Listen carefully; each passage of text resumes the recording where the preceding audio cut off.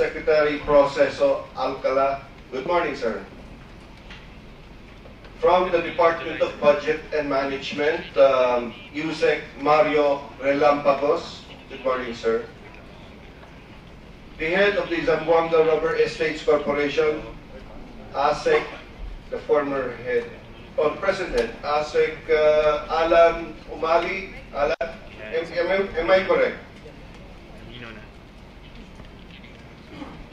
The former head for the years 2007 to 2009 of the Zamboanga Rubber Estates Corporation, ASEC Salvador Salacop. ASEC, good morning. From the Department of Budget and Management, Director Carmencita Delantar. Director, I saw you here a while ago. Where did you go? Anyway, the President of the National Agribusiness Corporation.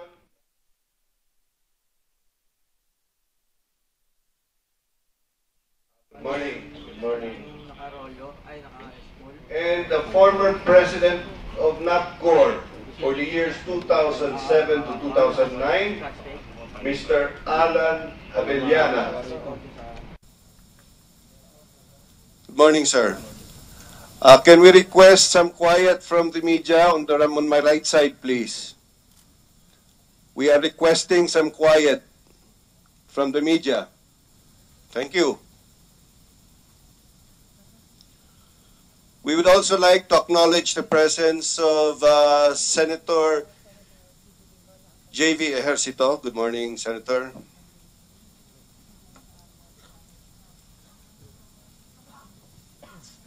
Okay, before we start, COMSEC, please administer the oath of those who have not, all those who have not yet taken their oath. Please take their oath. Before, we'd like to acknowledge the presence of Senator Cheese Escudero. Pakitayo po lahat. And please raise your right hand. Do you swear or affirm to tell the truth, the whole truth, and nothing but the truth in this proceeding? Kindly nod your head to say yes. Thank you. Okay. Again, good morning, everyone. We'd like to acknowledge the arrival of the Senate President, Senator Frank Trilon. Good morning, sir. May we have the slide, please, the PowerPoint, please. Can we have the lights dim, please?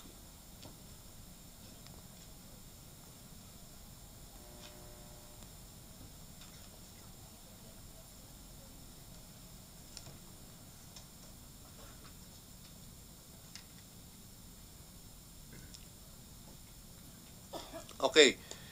In the last session that we had, the last hearing, we were able to see the flow of the funds. Starting with the request on the leftmost side, the request of the legislator to the Department of Budget and Management. And from the Department of Budget and Management, it goes to the implementing agencies. The implementing agencies, for example, as in today, we have invited the Department of Agriculture. And from the implementing agency, the mother implementing agency, we have the subsidiary agencies that are under the mother agency, namely the Zamboanga Rubber Estate Corporation and the National Agribusiness Corporation. And it's supposed to go to the beneficiaries. Next slide, please. So the COA chair was here to explain the agency's findings on the PDAF for the year 2007-2009. So the requests for the PDAF were from the implementing agencies were released to the NGOs. Next slide, please. As per COA presentation, these are the NGOs that are linked to Mrs. Napoles. I'd like to remind everyone that although the COA report is our starting point, the resolution filed by Senator Cheese and 4 other senators specifically state that we should look into the Napoles scam. That's why we are zeroing on the Napoles issue. So these are the NGOs that are linked to Mrs. Napoles.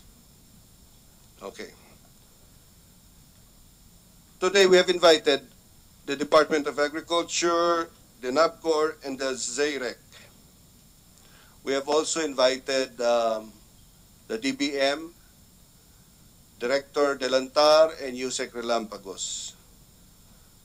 Now, based on our research, three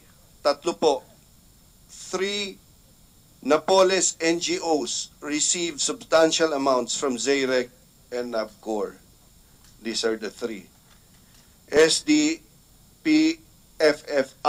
on your most left, the MAMFI, and the PAPFI.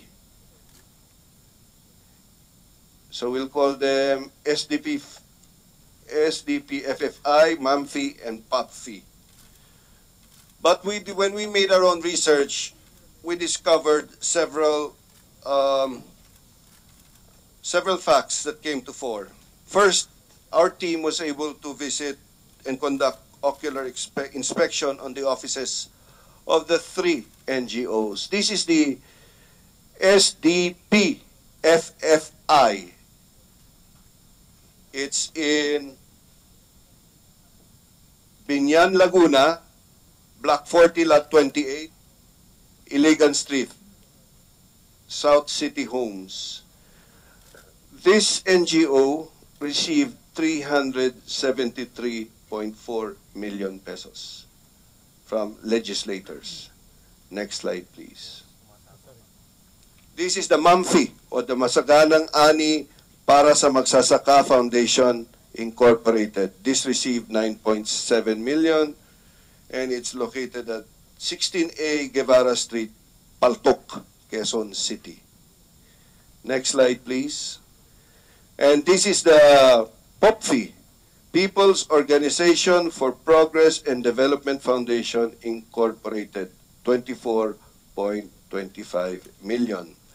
This is in Block 23, Lot 59, Phase 3, EP Housing Village, Taguig City. Okay. As they say, the picture says 1,000 words.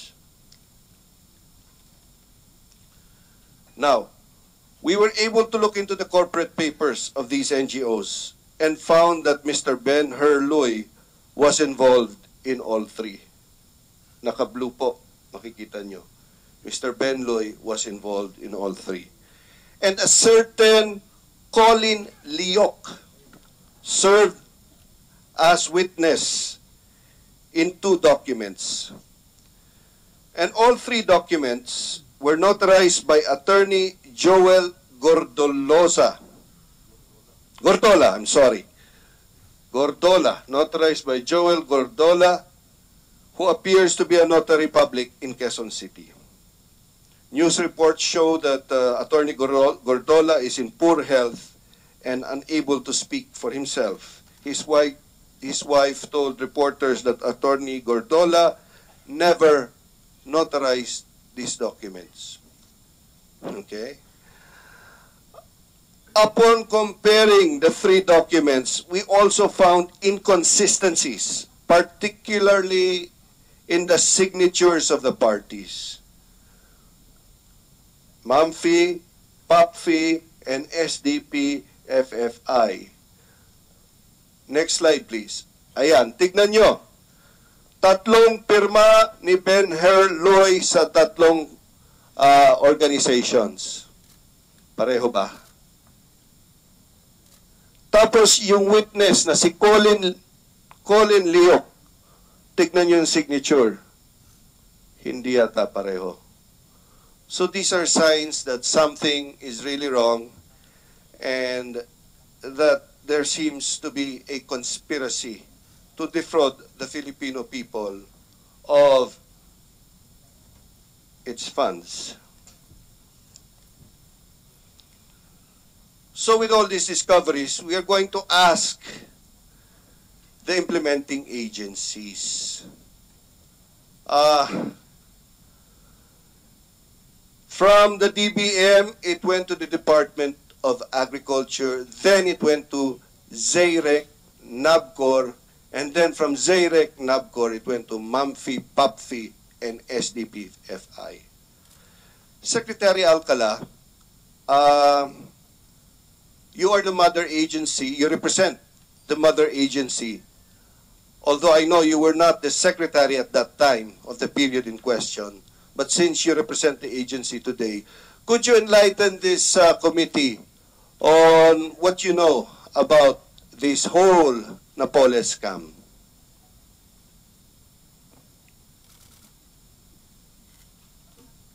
Mr. Chairman, medyo hihingi po ako ng paumanhin dahil kung tungkol po doon sa Napoles scam, mukhang wala po akong knowledge tungkol doon. Wala po akong kaalaman tungkol doon sa Wala kayong kaalaman. Mga pera po doon sa nababasa ko sa dyaryo natin na ngayon po hinahabol ito ng pamahalaan. Pero doon po sa connection ng kagawanan ng agrikultura, wala po akong personal knowledge doon. Wala kayong personal knowledge. Pero Mr. Secretary, nung pumutok ito, at syempre nakita mo may ZAIREC, may NABCOR, hindi po kayo nagtanong kung ano ba nangyari sa mga subsidiaries ninyo? Yun po ang inutusan ko po ang kasalukuyan nakaupong Pangulo po ng ZAIREC, si Assistant Secretary Alan Umali, para po tingnan at bigyan po ako ng report kung meron po bang mga nakasama doon sa mga NGOs na dumaan nga po doon sa sinasabing report sa amin, at ganoon din po sa NABCOR. Akin pong pinagpaliwanag din po ang Pangulo ng NABCOR na kasalukuyan si Mr. Honesto Baniged, para po kung may matanong po kami ng opisyal at saka po ng mga taga-media ay may tama po kami pagpapaliwanag. So ganun po, may report na po sila? Yung mga inatasan nyo mag-report? Meron pong actually po, yung pong sa ZAIREC, actually po, may mga papeles na po kasi siyang isinomiti sa COA, kasi even before po lumabas itong mga kwentong ito, nagdesisyon na po kasi kami na ito po ay talagang sasaraduhan na sapagkat hindi na po siya nag-serve ng original purpose niya. Kasi nung ito po ibuuin ang aming pong paniniwala. Ang paniniwala siguro po ng ating mga mambabatas is kailangan po dahil nasa infant stage pa yung rubber industry sa atin pong bansa. Pero nito pong panahong ito, nakita po namin na mas naunahan na po kami ang pamahalaan ng pribadong sektor sa teknolohiya at sa pagpapalawak po ng taniman ng rubber. Kaya we have decided na ito po isasarado na. So nagkataon po na si ASEC Alan Umali naman po ay isumiti na po yung mga papeles sa OWA, and I think nandito po si Assistant. Okay. Now, let's go to ASEC Salacup. ASEC Salacup, good morning. Good morning, Mr. Chairman. Okay, you were the head of ZAIREC, Zamboanga Rubber Estates Corporation, during the period in question, 2007 to 2009. Am I correct? Yes, Mr. Chairman.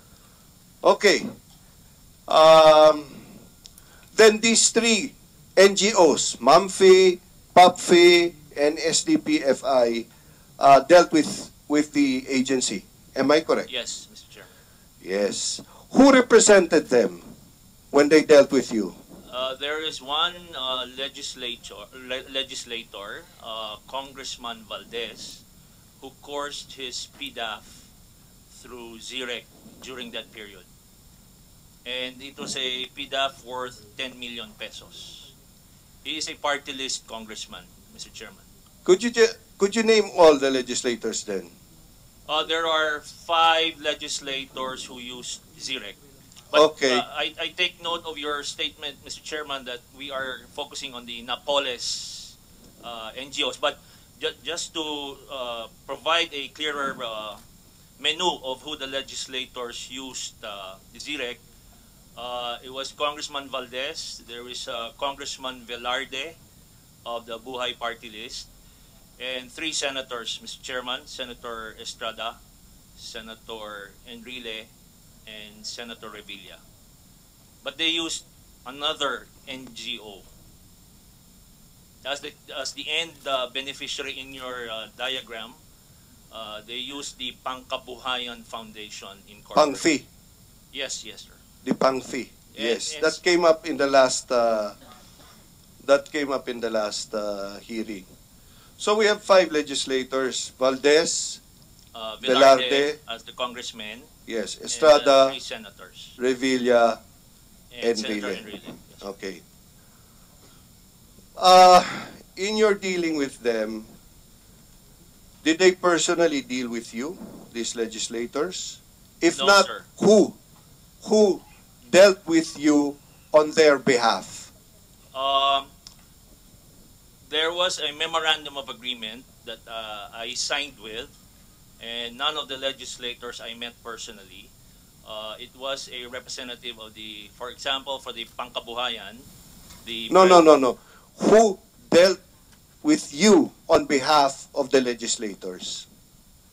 Nobody, sir. It was just the personalities of Pangkabuhayan who was linking with my office at that time. So you mean, no representative, walang representante ng legislators ang pumunta sa opisina mo? Wala po. There were just letters. So what are you saying? Panay dokumento lang ang dumarating? Yes, sir. Yes. What letters were these? What Okay. documents na lang, in general? Letter of an instruction that the funds of the PDAF would be transferred to the foundation identified. So ito yung mga tinatawag na endorsement or directive letters Yes. na sinasabi, Yes, Mr. Chairman. Hoy, Doy, ibigay mo kay Mamfi, ibigay mo kay Pamfi, yung ganon. Yes, sir. I see. And there was also a memorandum of agreement? As we operationalized the letter, we had to come out with a memorandum of agreement. And Mr. Chairman, this is one of the mechanisms to ensure that we follow a structure and we follow a process in the implementation of such PDAF. Now, with this memorandum of agreement, the legislators sign. Am I correct? No, sir. But in the work and financial plan, which came with the proposal, which was a requirement, I saw notations on the work and financial plan by the legislators. You saw notations. Mr. Yes. Chairman. It could be an initial or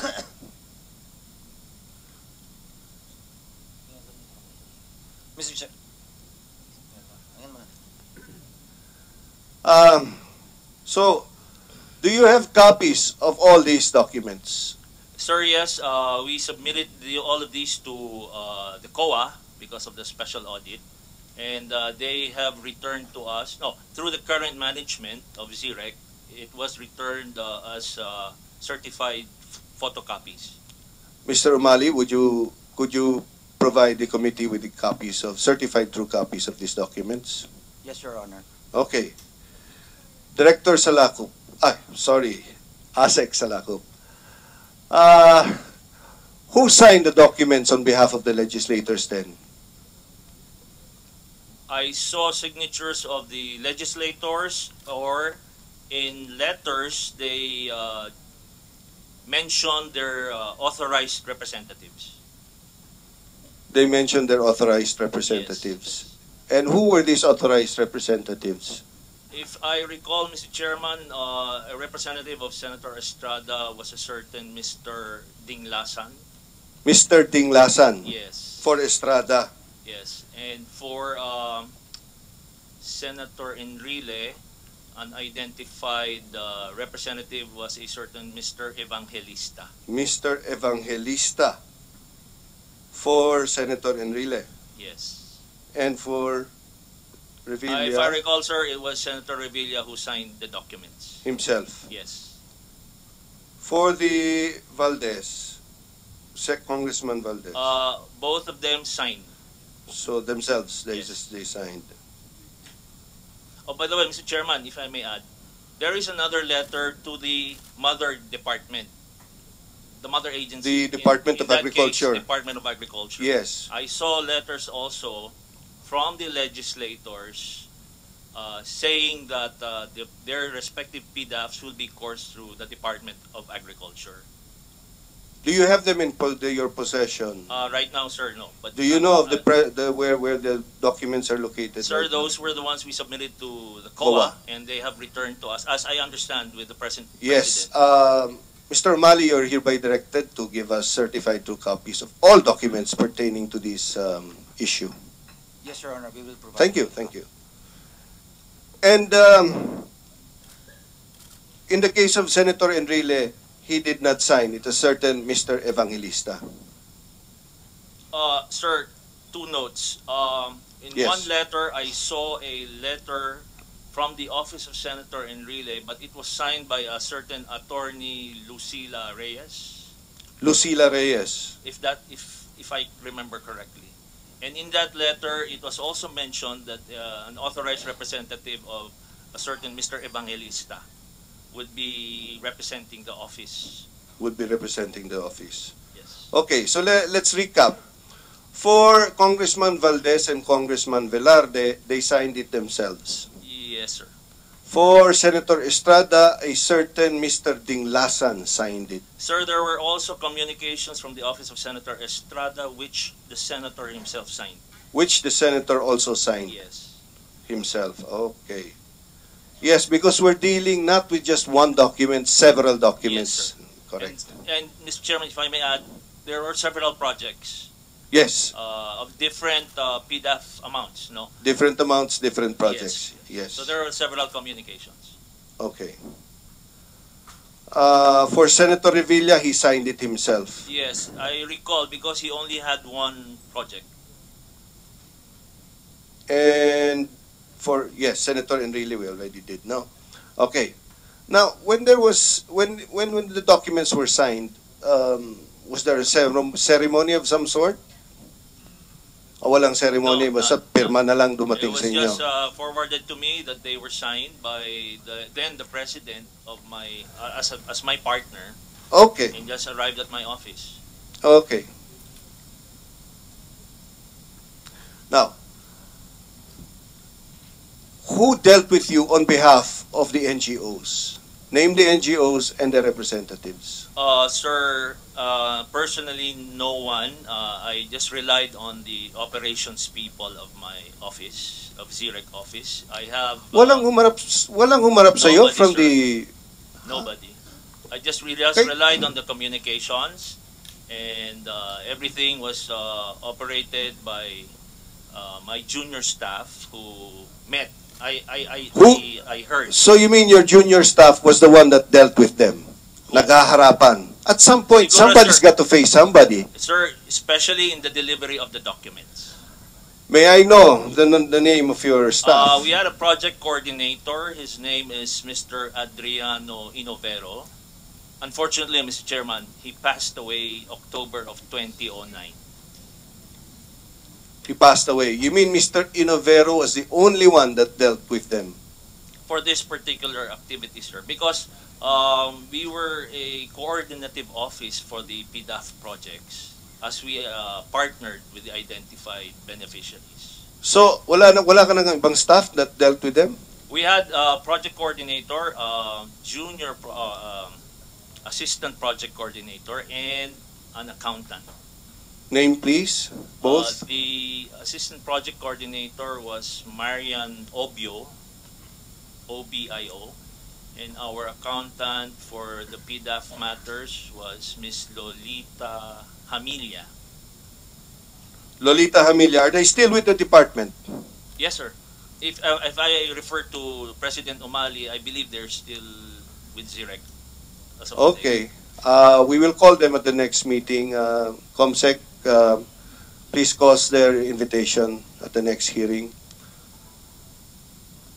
So, wala kang, in the course of all these years, these are 3 years, nothing suspicious came about to your attention from your staff. Wala ba nagsabi, boss, mukhang may nakikita kaming alanganin dito. Boss, may ano dito. Wala, sir, kasi we had our mechanisms that What were your mechanisms? sir, Did you ever check whether these NGOs were legit? yes, that was the first step. We required SEC documents, BIR documents, mayor's permit, and certified financial statements. Okay. So, SEC papers, BIR papers, permits from the local government, and what was the other one?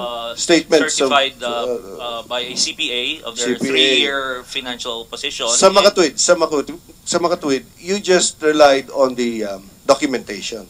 Yes. There was no visitation of the NGO office. There was no face-to-face interview with the officers. No, sir. Okay. So hanggang doon lang ang Okay. verification nyo. And in the course of all these 3 years, did you ever bother to check whether these projects were fully liquidated? Sir, that was the second mechanism, the memorandum of agreement. And we made it a point that the agreement would come in tranches. 15%, 35% second release.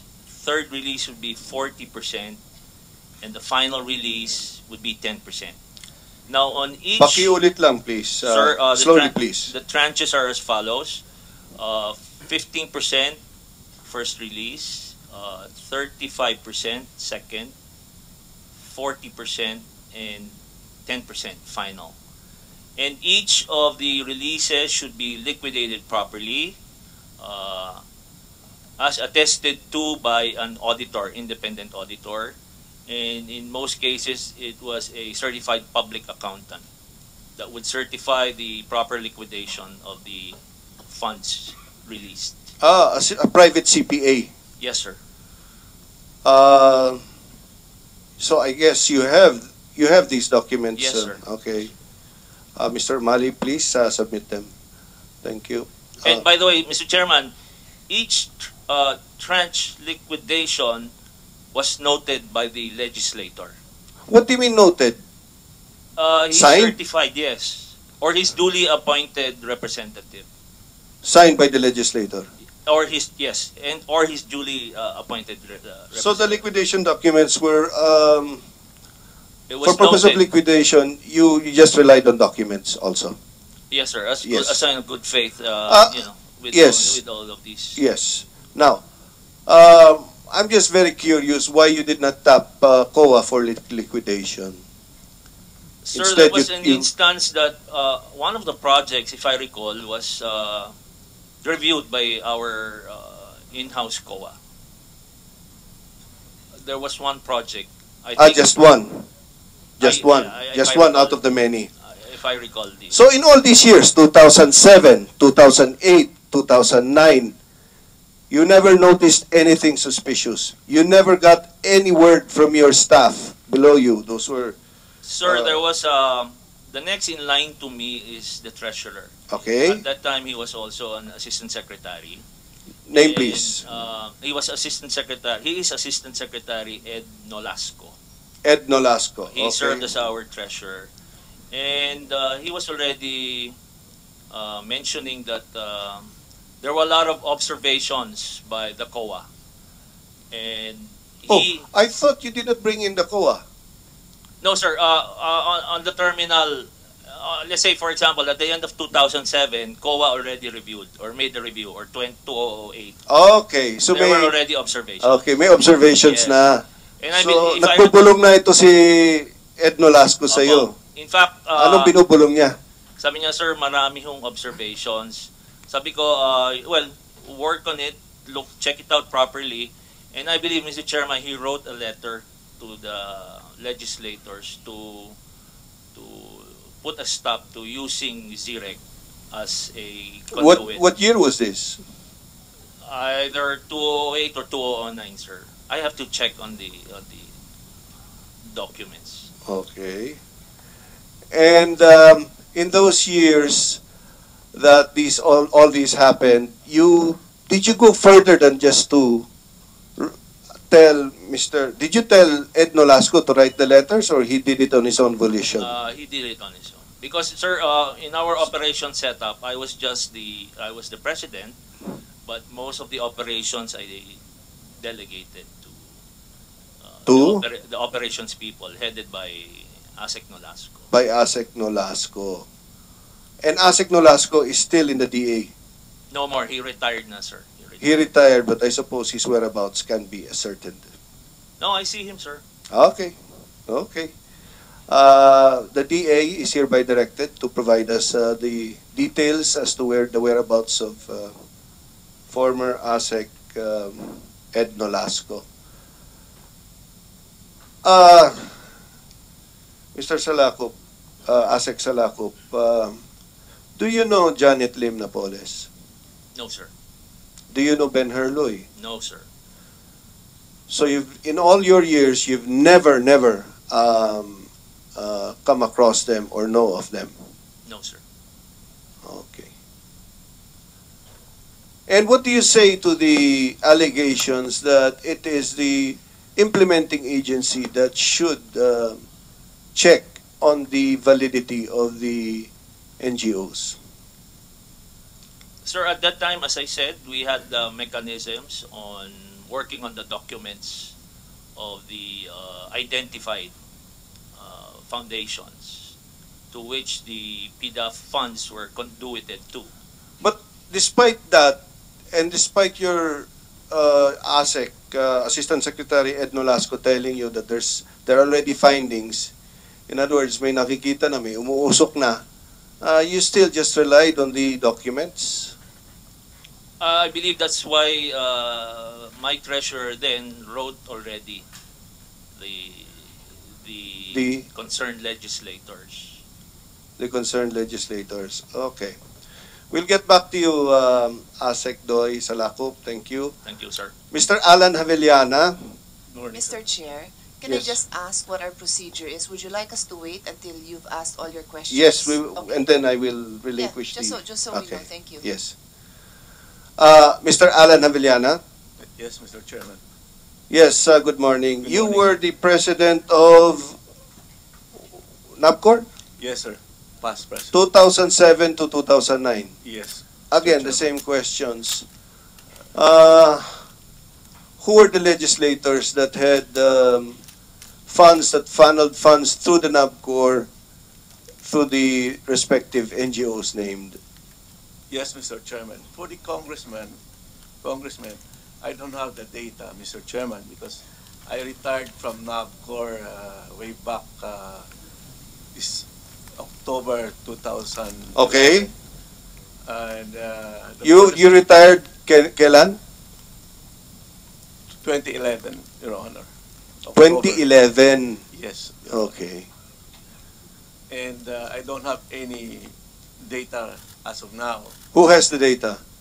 I Mr. don't- Banigit, you're the present head of NABCOR, am I correct? Yes, Your Honor.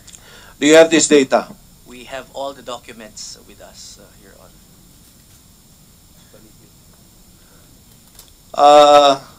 Who were the legislators in the period in question who funneled funds through NABCOR?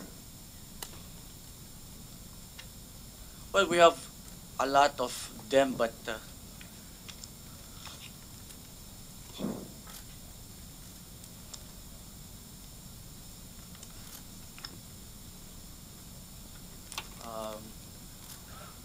Mr. Chair, allow me to confer with my staff. Go ahead. But you should have prepared. You know naman these questions should have been asked. Opo. Should have prepared. No, it's just a copy.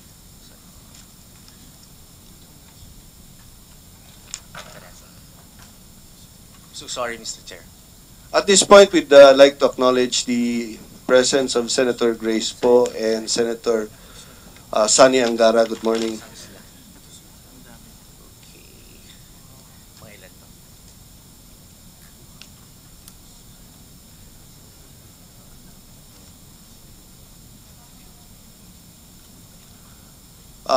While we're waiting, I'm ready, Your Honor. Mr. Umali, you're hereby, just to reiterate, you're hereby directed to produce all the documents with regards to this issue. Walang pili-pili, paki-submit lahat ng documents. Pero kahit certified true copy, no? Para may kopya pa rin kayo ng original, lahat ng documents to this committee. Noted, Your Honor. Okay, I'm ready. Okay, Mr. Baniguet.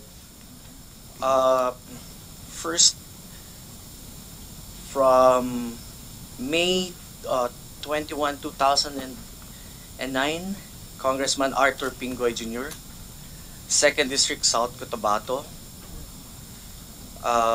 Congressman Adam Relson Hala, 3rd District, Bohol. Congressman Alfonso Mari, 2nd District, Oriental Mindoro. Congressman Al Francis Bichara. Congressman Alipio Cirilo. Congressman Antonio Cuenco. Speak closer to the mic, please. Yes, sir. Congressman Antonio Yapa Jr. Congressman Antonio Co. Congressman Arturo Robes. Congressman Arthur Celeste. Congressman Danilo Lagbas. Congressman Edgar Chato. Congressman Edgar Valdez. Congressman Eduardo Roquero. Congressman Edgar San Luis. Congressman Edgar Espinosa. Congressman Eduardo Gulas. Congressman Erico Basilio. Congressman Emilio Macias. Congressman Emil Ong. Congressman Erwin Chongbian. Congressman Florencio Miraflores. Congressman Franklin Bautista. Congressman Georgidi Agabao. Congressman Glenn Chong. Congressman Iggy Arroyo.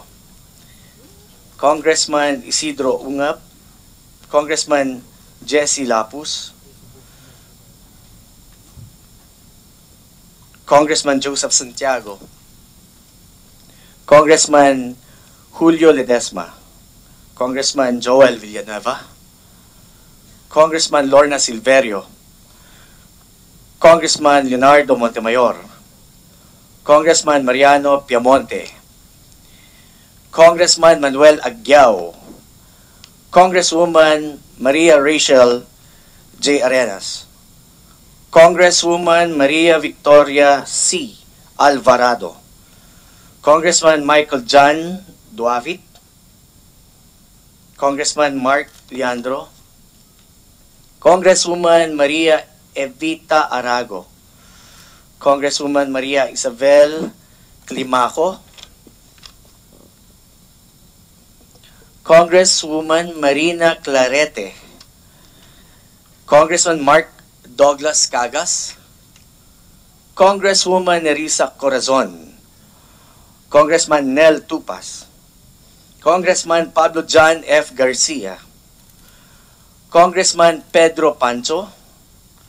Congressman Prospero Nograles. Congressman Raul Daza. Congressman Rene Velarde.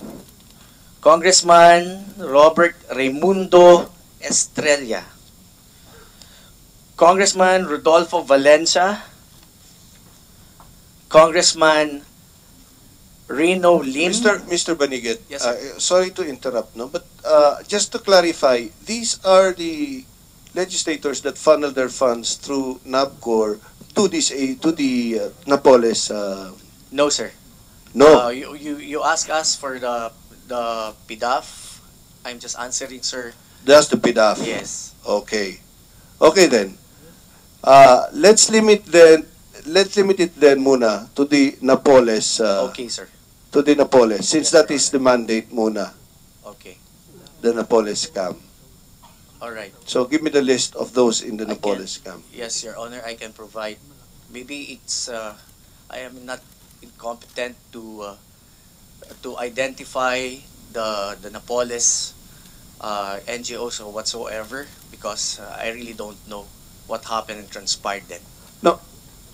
Yung tatlo, yung nandito. Ayun, tatlo lang po. I'll try to verify and locate, Your Honor. Hindi, ganito na lang. Merong 8 NGO na present ng COA last time. Okay?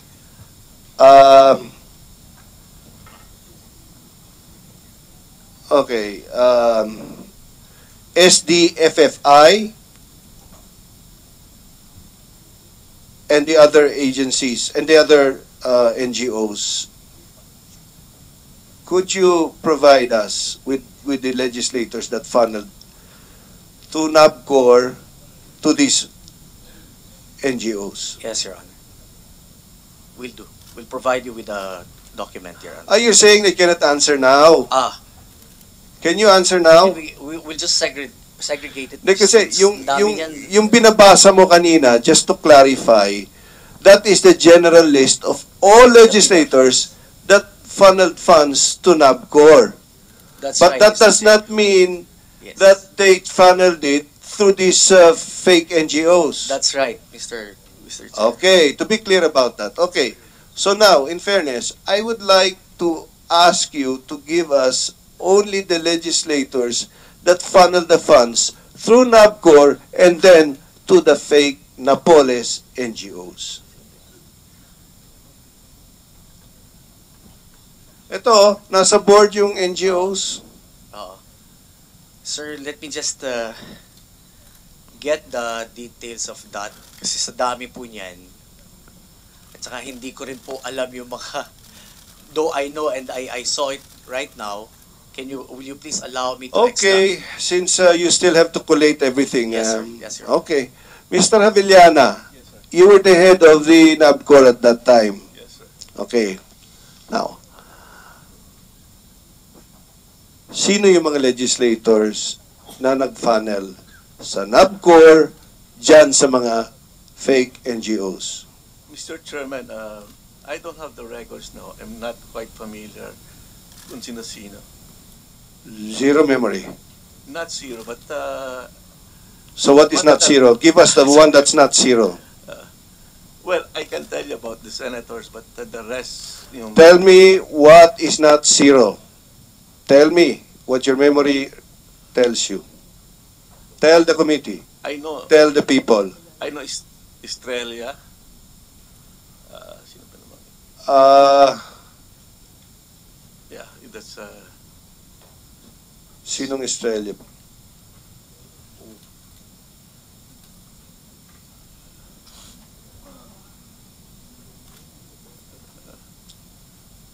Sino pa po? Mr. Chairman. So it's not totally zero, but you're not totally zero. It's just one name, and you don't even remember the first name. Yes, Mr. Chairman. That seems hard to believe, Mr. Javillana. I'm sorry, Mr. Chairman. Can I browse maybe some of the documents? Yes, of course. Take a look. Take a look at the documents. Sige. Para ma-refresh naman. Oh, Mr. Batiga, share it with him. After all, it happened during his time. Huwag mo itago sa kanya. I will, Mr. Chair.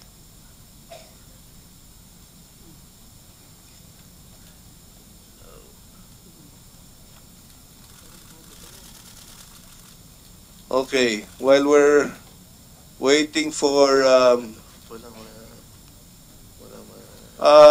Director Susan Garcia of the Commission on Audit, Senator Escudero requested a copy of the Phil Forest COA report last meeting last week, no? And would you know if the COA report has come out already, for the record? Please speak into the mic.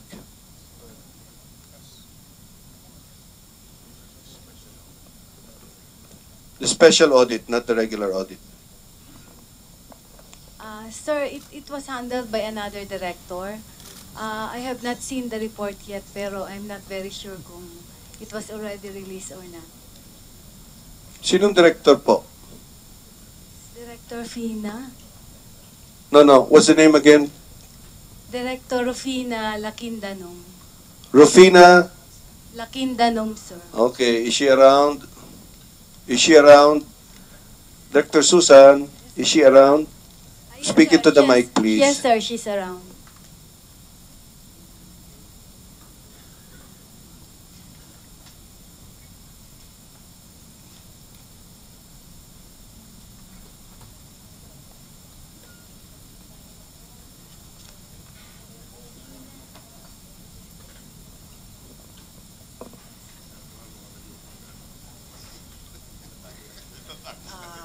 Magandang umaga po sa inyong lahat. Morning po. I just want to find out kung meron na pong special COA audit report on the PhilForest. We are still finalizing the report po. So hindi pa Hindi nare-release. pa po. Okay, that's all I wanted. Please furnish this committee an official copy once you have... when do you think it will be released nga pala? Baka po sa end of this month. End of September? Opo. Or third Tagal-tagal week po. pa pala, no? Hindi po. Once the chair po arrives, we'll be releasing. By the way, when will the chair arrive? Baka po sa third week or second week. Sige. So, so please furnish this committee of the that report once it's officially released. Yes, Your Honor. Okay, thank you. Mr. Javillana, are we all right na? Has our memory rating increased? Mr. Chairman, it's difficult for me to pinpoint somebody if I'm not 100% that it's might be difficult for me to pinpoint somebody that I'm not 100% sure if they use that agency NGO. What was your procedure when you accredited when you received these requests from legislators? Then when you accredited the NGOs, what was your procedure? Ikwento mo nga, anong procedure mo? Mr. Chairman, it's almost the same as with ZIREC.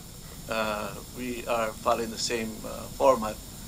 And the first step really is it is true that we validate all of these things through paper. How did you validate them? We validate all the...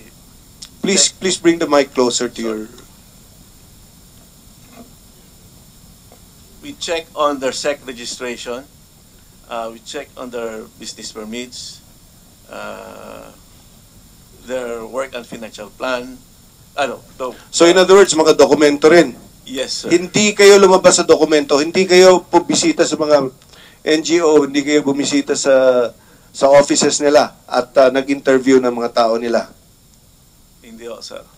Walang mga legislators ang lumapit sa iyo. Wala ho, sir. So anong pupunta sa iyo? Dokumento lang. Dokumento lang, sir. Walang sino sa mga NGOs ang nakipag-deal sa inyo? Si Benhur Louis, sir. So kilala mo si Mr. Ben Louis. Pupunta sa opisina, sir. Pumupunta. So kilala mo? Yes, sir. Personally? Sa opisina, sir. Yes. Yes. So si Janet Lim Napoles, kilala mo rin? Yes, sir. Pumupunta rin sa opisina mo? No, sir. Nagkikita kayo somewhere else? We have a meeting sa coffee shop ng Discovery Suite. Discovery Suite Coffee Shop. Yes. How often? I think 3 years yan, ha? How often? I think twice, Mr. A Chairman. month? A week? Twice, no. Total. Remember, you're under oath here, Mr. Total, Mr. Javillana. Chairman. You are under oath here. Yes, Mr. Chairman. That's twice kami nag-meet. Twice, how often? That's the total. In a month? In a week? The whole total. Total of what? 3 years? 1 year? 2 years? The whole. Okay. Now, Mr. Ben Louis is well known to you then. Yes, sir. And he represented himself for which NGOs? I'm not familiar with that, but he No. goes directly. Pag humaharap siya sa iyo, Siyempre, I presume it's to follow up some project, right? Yes, sir. And he says, yung project ni Ma'am Fee, yung project ni Pang Fee, ganun yun, di ba? Kailangan may pangalan eh. Sa dami kasi, sir, yung mga names kasi, sir, Okay, ito mga names ba? Familiar ba sa'yo? Huwag mo sabihin, hindi mo naman maalala itong mga to. Wala, sir, those are, ang dami kasi yan. Ang dami, 8 lang yan eh. Ilan yan? 8 lang yan. Oh. 3 taon ka nakikipag-deal sa kanya, 8 lang yan. Huwag mo sabihin, hindi wala ka naman maalala. They So, ano yung mga organizations na re-represent ni Mr. Louie? well, you mentioned 3, I think No, not me, what I mentioned. you, With what you recall. It was Because you were dealing with Mr. Louie, personally. was mentioned, well, Not what I mentioned, what you recall, Mr. Avellana. Answer the question. the SDPFFI, Okay, No. SDPFFI. Now we're getting some progress. Come on. What else? the Mamfi. Mamfi. Yes. Okay. Next. And, I'm not sure about POP DFI. POP DFI. So those 3, I'm not sure about the last one. you're not sure, but you seem to recall. Seems like, Okay, at this point, we'd like to acknowledge the arrival of Senator Cynthia Villar. Good morning, ma'am. Mr. Javillana, during that time, in the period of 3 years, did you also have an implementing staff under you? yes, Mr. Chairman. Who are they? The head of VP for Finance, and some Name. Name. Victor Kakal. Victor Kakal, Kakal, yes, with a C. with a C, And he's still with the Department of Agriculture? still with NAVCOR. Still with NABCOR? Yes, sir. Okay. Comsec, please cause his invitation next hearing. Sheer. Next. Uh, Next. Sheer. I forgot the family of Sheer. Pardon? Sheer. SHYR. S-H-Y-R. Yes. Sheer. Yes, sir. Ano yan? First name, last name? First name. First name. Staff mo ito for 3 years. They're not directly under me, Mr. Chairman. But you dealt with them because you said these were your implementing staff for 3 years. Sige, take a look at whatever documents you want to look at. Give me a last name. Montoya. Montoya. Yes. Sheer Montoya. Male, female? That's female. Female. Okay. Title? Accounting assistant. Accounting assistant. Okay. Who else? Are they still with the DA? Nitong si Sheer Montoya. Wala na ho, sir. Wala na. Secretary Alcala, please furnish the committee with the whereabouts of this certain Sheer Montoya. Thank you. Sino pa? Si Dexter Pakulan. Dexter Pakulan. PA. He's a property. Pakulan. Yes. Title? Property officer. Property officer. Now, these people were in charge of seeing to it that these projects were implemented. Yes? Sir. Yes, sir. Yes, sir. Yes, sir. Okay. In the course of all these 3 years,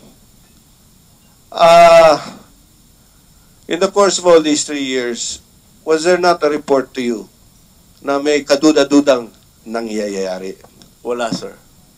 Wala. Yes, sir. Hindi kayo nagpa-audit? Hindi kayo nagpa-liquidate? Well, there are liquidations. Did you follow the same procedure as ASEC Doy sa Lakop? May percentages sa release? Yes, sir. Meron. Okay. So these things are documented. Who certifies them? In the case of ASEC sa Lakop or ZAIREC, there was a private CPA that certified. Who certified your liquidations? The liquidations of the NGOs? CPA. Yes, CPA. You seem to be very shaky with your answers. CPA, sir. CPA. As in the case of Zairek, was the liquidation signed by the legislators? Yes, sir. They were. Okay. Mr. Umali. Mr. Umali. Banigad. Baniged. Mr. Baniged, yes. Please furnish this committee with all the documents, including the liquidation documents and the work and financial plans. No? Are these there right now? Can you state the legislators? We will furnish you with a You're not copy. ready, in other words, right now. Okay. Mr. Javellana, which legislators funneled these their funds through NABCOR to these agents, to these NGOs? Itong walong NGOs na ito. We have Senator Revilla, Senator Revilla, Senator Enrile, Senator Enrile, and Senator Estrada. Senator Estrada. Yes, sir. Sino pa?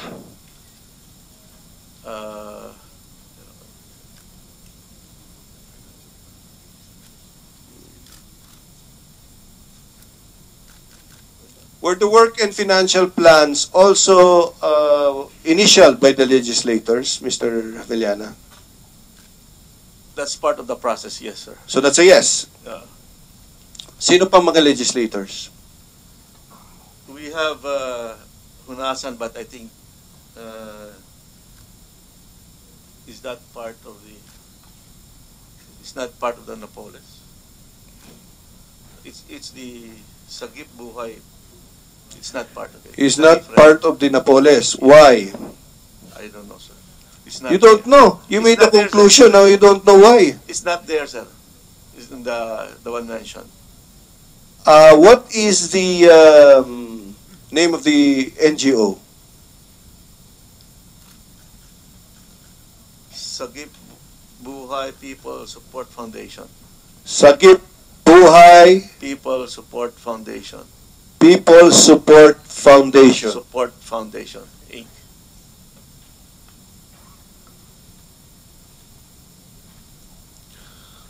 Okay. Sino pa?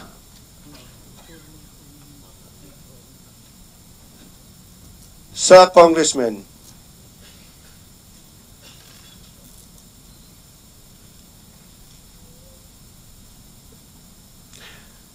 You've been dealing with them for 3 years. Through Mr. Loy, fina-follow up yan in behalf of these NGOs and behalf of these legislators. Sino pa? As mentioned earlier by Mr. Baniken, sir, madami kasi yan. It's quite confusing kung sino-sino who used this foundation, sir. Sino pa?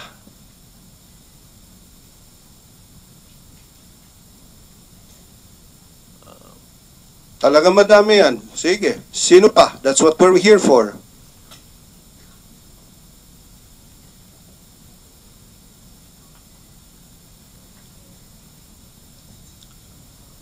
Mr. Javellana. I have to look at the list, sir, and look at the foundation that they're using. You have to check. Yes, sir. Okay.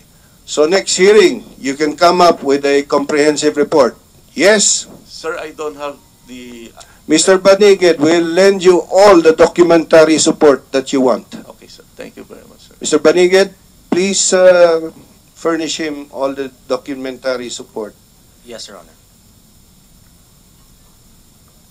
Mr. Javellana, Yes, sir. next hearing, you will make a report Yes, sir. based on your memory, based on the documents that Mr. Baniged will show you. Yes, thank you. Who are the legislators? And Mr. Baniged, you will provide us with the documents.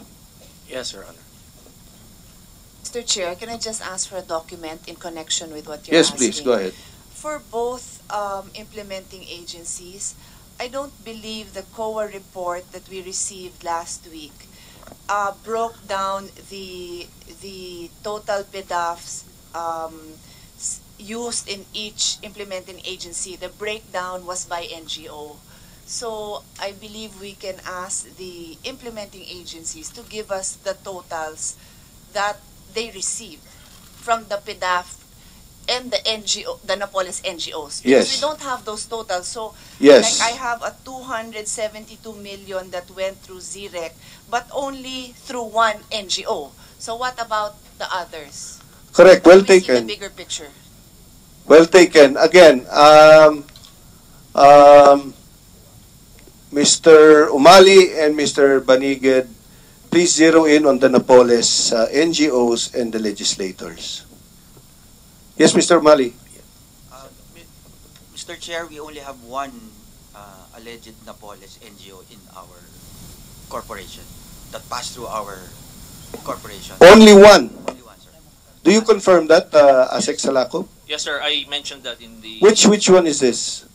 SDPFFI, and it was Congressman Valdez. If I'm not mistaken, it's only 10 million. Yung pang-fee, yung pangkabuhayan. No, sir.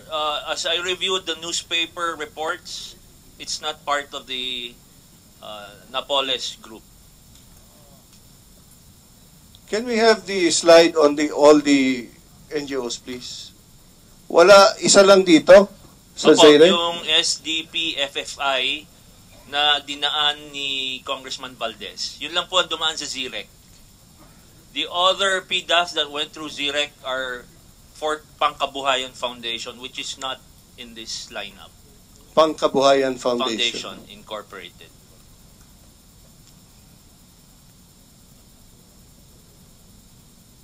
Director Susan, kasama ba to sa Napoles yung Pangkabuhayan Foundation na sinasabi ni... Hindi rin po namin nakita sa newspaper yon na part nung Napoles. Kaya 8 lang po yung aming ni-report. At any rate, when we have the whistleblowers here, then we can ask them to identify which exactly are the Napoles NGOs.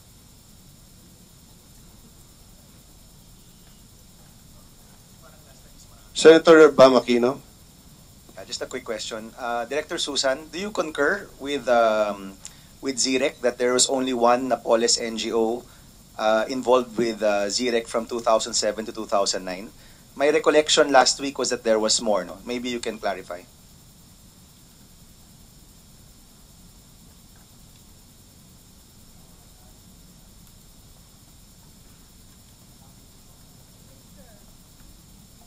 Yes, sir. Based on our schedule, there is only one, the PFFI. Thank you. Okay, thank you. At this point, I would like to yield to the other legislators who, Senator,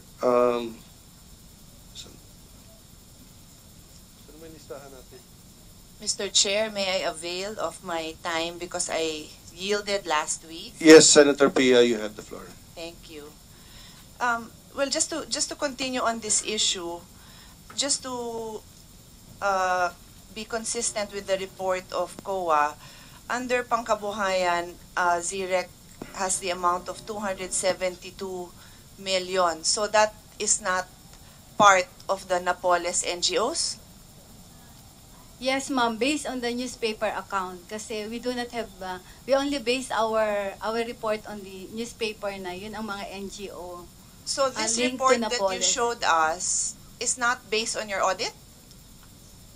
Which, this, I'm Which reading. one, ma'am? I'm reading from. This is a COA report from your website, yes, and the ma'am. amount Mhm. under ZIREC is 272.5 million. So I'm just clarifying if this then does not. This amount includes NGOs not part of the Napoles. Yes, yes, ma'am.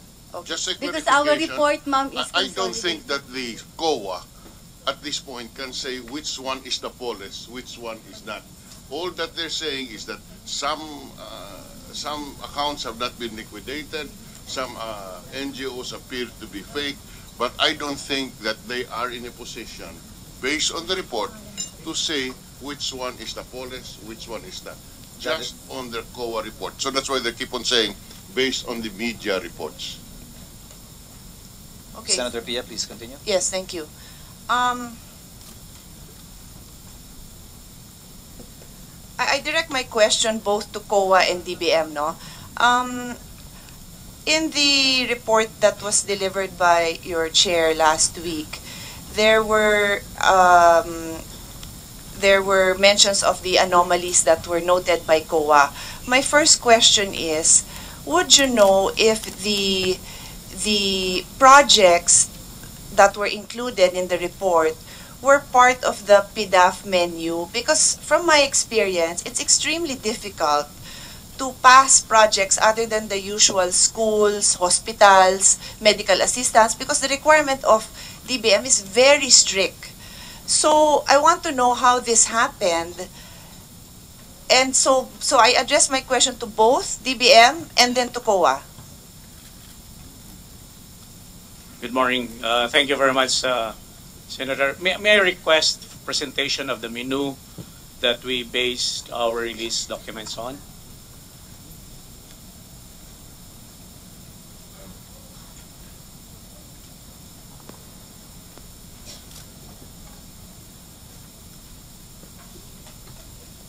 And third slide, please. Next, please. Okay, these are the menu for the periods covered, 2007, 2009. And this will show to you the general areas where projects could be funded. And I think there are 12 areas here, A, B, C, D, up to L. The next column are the specific programs and projects that qualify for funding under the PDAF. And the third column are the qualified implementing agencies. So if we go by the line here in the presentation of the menu, if the senators would like it, we'll go one by one. On education, these are purchase of IT equipment. I don't think we're dealing with education, so let's skip that. Let me just give you a specific example, because under ZREC, it refers to farm implementation, farm implements and seeds seeds, and then conduct training and provision for training. Where is that in the menu? First of all, ZREC is not one of the implementing agencies in the list. But isn't the ZREC part of DA, or what is ZREC? DA, right? Also, it's DA. So yeah. So our release there was to. So because you said it is not an implementing agency, are you saying that they need special permission, or doesn't go without saying that because they are under DA, then therefore they are accredited? They are not. What I'm saying, Madam Senator, is that when we release this SARO, it is to those agencies listed here. So to DA. In this case, in your particular example, if these are farm implements, it could be with the department. Okay, so I just assume, and please, I'll just take it because I saw, sorry, what is your name again? Salakop. You were nodding your head. So from DA, it's endorsed directly to you. So can you continue? Is it part of livelihood? What happened to your slide? Okay, so the Department of Agriculture here is mentioned in livelihood, not letter C. Well, DA. livelihood, letter C. The implementing agencies are DTI, DA. Yes, I know. Yeah. Let's not waste the time Okay. of the. I'm already helping you with the answer. Yeah. Livelihood, DA. So I ask you specifically, farm implements and seeds. Pasok ba yan dyan?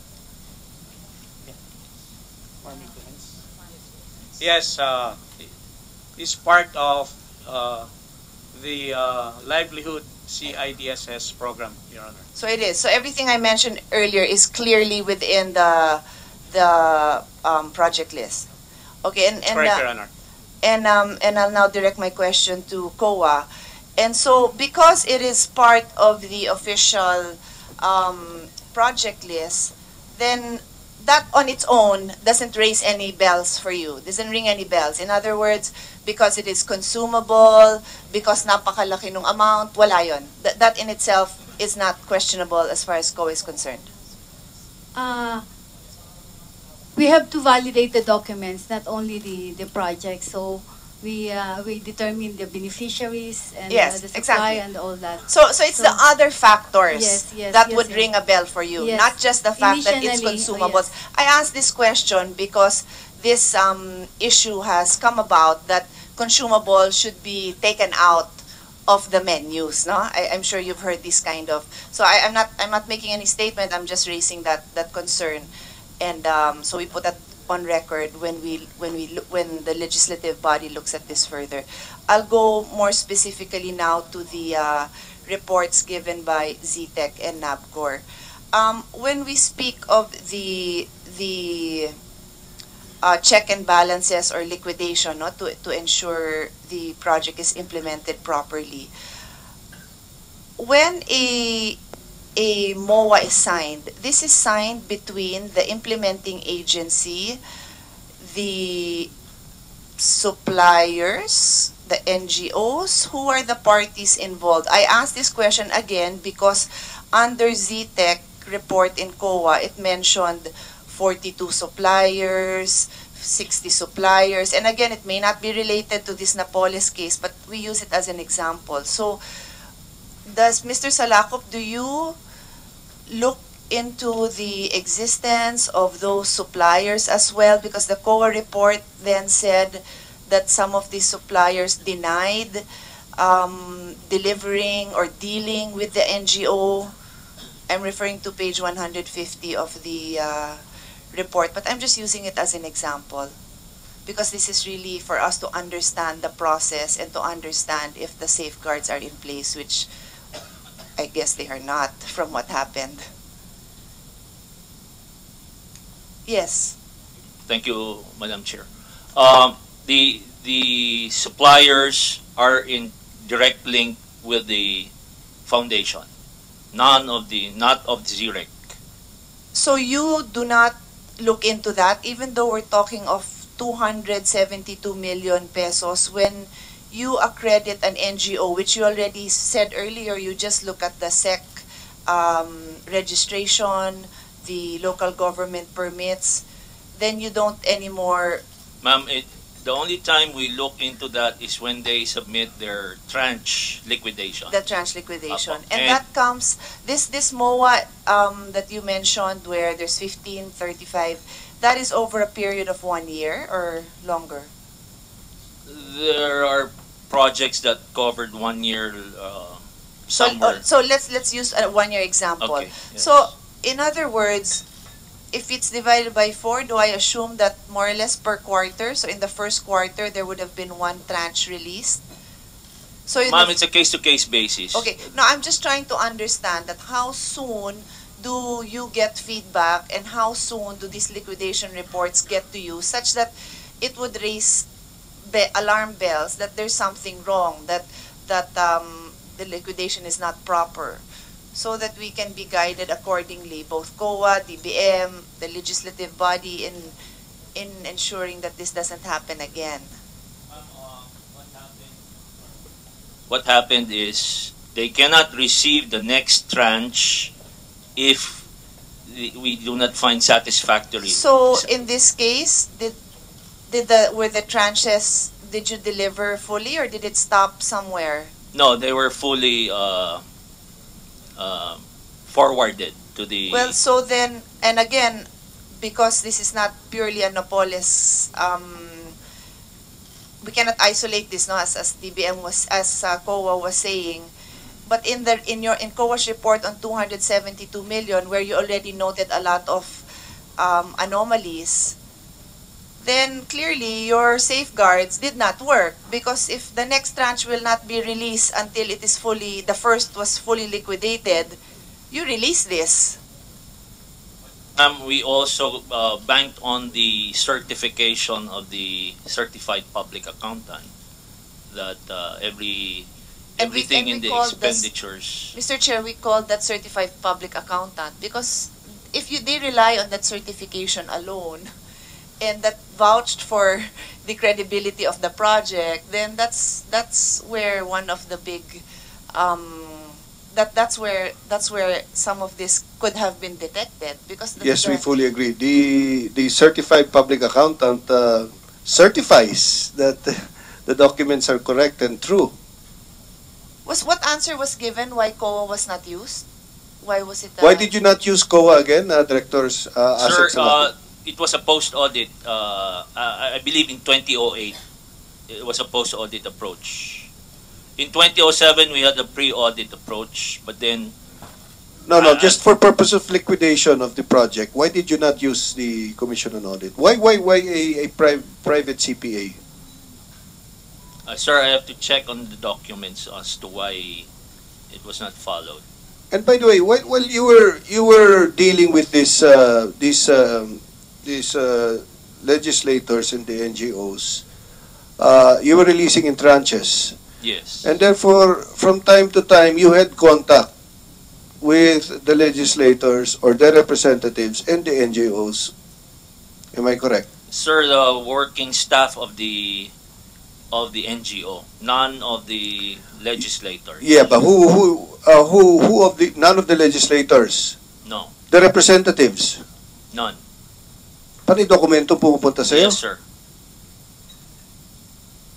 How about you, Mr. Javellana? You said that you met Mr. Luy several times. Talk to the mic, please. Yes, Mr. Chairman. So, there were constant dealings with Mr. Luy and with the representatives of the legislators and the legislators. Not directly with me, but we have a point person to him, Mr. Chairman. Who is your point person? The head of VP Finance. Sino? The head of VP Finance. Please name names. Miss Rhoda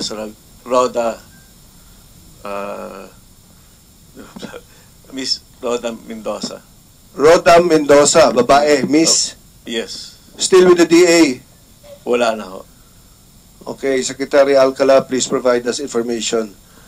You had meetings with Janet Lim Napoles in Discovery Suites. Yes, Mr. Chair. Okay. Bakit sa Discovery ka pupunta? Ba't di mo pinapapunta sa opisina mo? I was invited to go there. You were invited to go Yes, there. Anong pinakain sa'yo? Wala ho. Coffee lang. Coffee lang. Anong pinag-usapan nyo? Sino mga projects? Anong legislators ang napag-usapan? Wala kami pinag-usapan na PDAP. I briefed her about NABCOR, Mr. Chairman. You briefed her about NABCOR. Yes, Mr. Chairman. You did not talk about any NGO or about the project of any legislator? Wala ho, Mr. Chairman. In the second meeting, because you said you had 2 meetings. Yes. It's more of a follow-up of what you have discussed. You mean you briefed her and then you briefed her again No, in the second meeting? It's more of the follow-up already. Follow-up of what? Which project? Of what you have discussed, Mr. Chairman. Of which project? Well, I briefed her about what is NABCOR and what are... Which project? Yung corn processing centers. Na. Which legislator? No, it's a project. Which legislator? It's a project of NABCOR. Are you sure you only met her twice? You're under oath. Yes, sir. Mr. Javellana, this is very serious. Yes, sir. You are under oath. Yes, sir. And your memory seems to fail you, according to you. Sir, 4 years na yun, sir. Pero Okay, this one I'm you sure. better make sure you come up with answers next hearing. Yes, sir. Okay, thank you. Senator Pia, please. Yes. Mr. Chair, on the process of accrediting NGOs, may I ask the former president and the current president of ZTEC, what is the accreditation process? Well, you've mentioned the SEC registration, but in terms of, and the financial reports, but in terms of knowing the capacity of this NGO in delivering the services, do you check on that? Because they may have 3 years financial statements, but not in delivering to 1 million beneficiaries, literally house to house. Who checks that? Do you?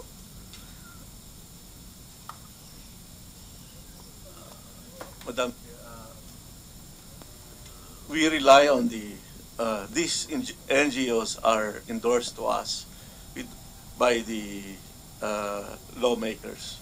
So you assume that the lawmaker would know that of the NGO's capability to do the specific project. That is your assumption. Yes, ma'am. Let me ask Mr. I'm sorry, I keep forgetting your name. Salako, sorry. Yes, Okay, Madam and I Chair. can't see because of the glare. Sorry about that. Ma'am, in the preliminary review, one of our requirements is for that proposal or the proponent, the NGO, to show their performance of similar projects in the past 3 years likewise. So you have two different standards now. Because at least you're telling me, and I would assume as a lawyer, that when you look at the memorandum, there is a declaration of some kind of capacity of the contracting parties, correct? It would say that this agency is involved in this kind of work, and then this NGO has the capacity to fulfill this kind of, that is what a MOA should indicate. So, sa inyo naman po, Mr. Javillana, there is no such. Is that correct? Ma'am, there are two things that I want to clarify. First, you mentioned about accreditation. Yes. We don't accredit, but we validate the documents that they are submitting Then I think to there's us. a problem there because from my understanding in my 9 years as a senator, the NGO has to be accredited. That's my understanding. Can somebody correct me? I've always assumed that I cannot just pull out an NGO out of the blue. That's what DBM always tells me, Mr. Relampago, Yusek Relampagos. Can you confirm that? Am I wrong? Can I invent an NGO? No, Madam Chair, our guideline says that there's a process of engaging NGOs, but DBM does not accredit NGOs. Yeah, well, the term I'm familiar with is accredited. It has to be accredited, or as you said, what do you call it?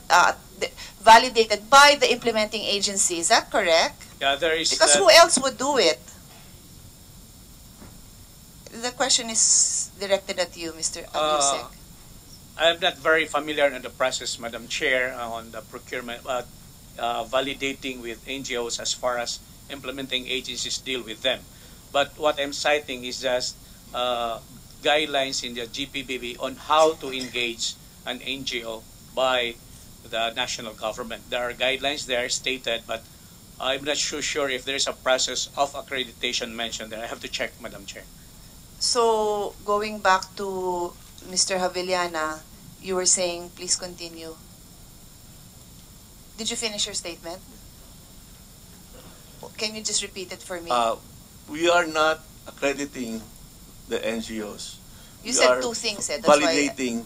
The second one is we are validating the documents that they are submitting to us, the SEC registration, their permits, their work, their financial documents, etc. So you do validate in some way because your answer It's already earlier was that you simply rely on the endorsement of a legislator.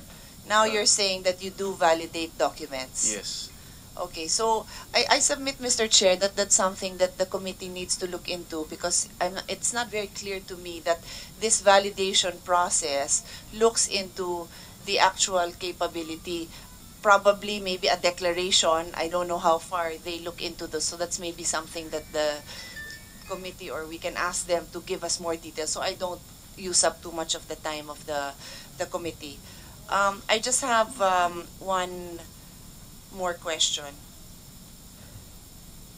In these cases in the cases we are dealing with where there are legislators who both agencies have made endorsements to you, so Mr. Javillana, you are saying that the NGOs only dealt with you after these endorsements. In other words, you never dealt with these NGOs before these endorsements were made by certain legislators. Is that correct? Yes, ma'am. So prior to that, wala kayong dealing? Wala, ma'am. And then sa inyo naman po, sa ZTEC. Wala po, ma'am. So in ZREC. ZREC po. So in other words, in both cases, it was really the introductions of the legislators that brought these NGOs into your areas. Well, that would seem because of the two letters, as I mentioned earlier. The first letter is to the office of the secretary from the legislator himself or his duly appointed. No, I think in the letter to the office of the secretary, it is the legislator. Then what follows is the letter to ZREC. I say those are the two communications that will say, okay, and it identified already the non-governmental organization. Question is for both implementing agencies, did the NGOs indicate that they had experience and they had been involved in similar livelihood projects, and in what way did you verify this?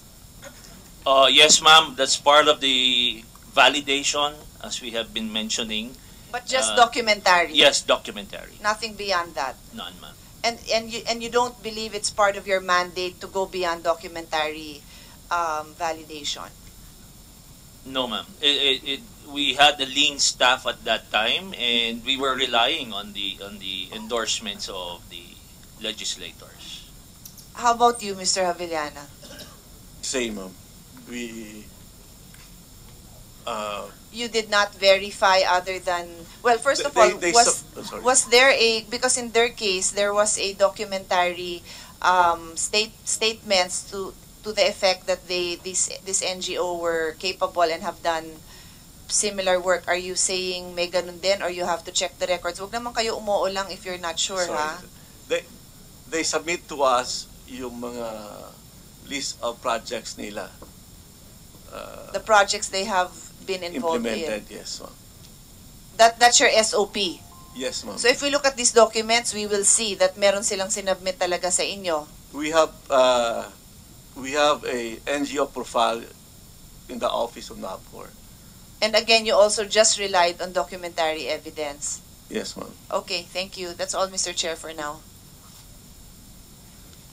Yes, Senator Escudero. Thank you, Mr. Chairman. I'll be very brief. First, may we ask Secretary Alcala to kindly furnish the committee, not necessarily now, sir, of all the ongoing projects that the DA and all of its attached agencies are implementing, that the funding is emanating or coming from PDAF. Dahil at least kung may ongoing pa po, baka naman may mahabol pa tayo. Second, again to Secretary Alcala, because this is under you. Correct me if I'm wrong.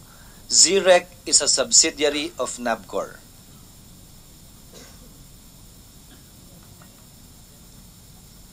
Yes, sir. In fact, NABCOR has other subsidiaries and ZREC is only one of them. Meron pa ba? PADCC is another one, Mr. Chairman. I have here Philippine Genetics Incorporated, ZREC, San Carlos Fruit Corporation, Agro-Livestock Commercial Development Corporation, Inca Coffee Estate Corporation, Kaunlaran Food Corporation.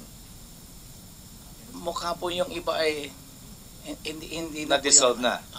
But aside from ZREC, there are at least two others. Philippine Genetics.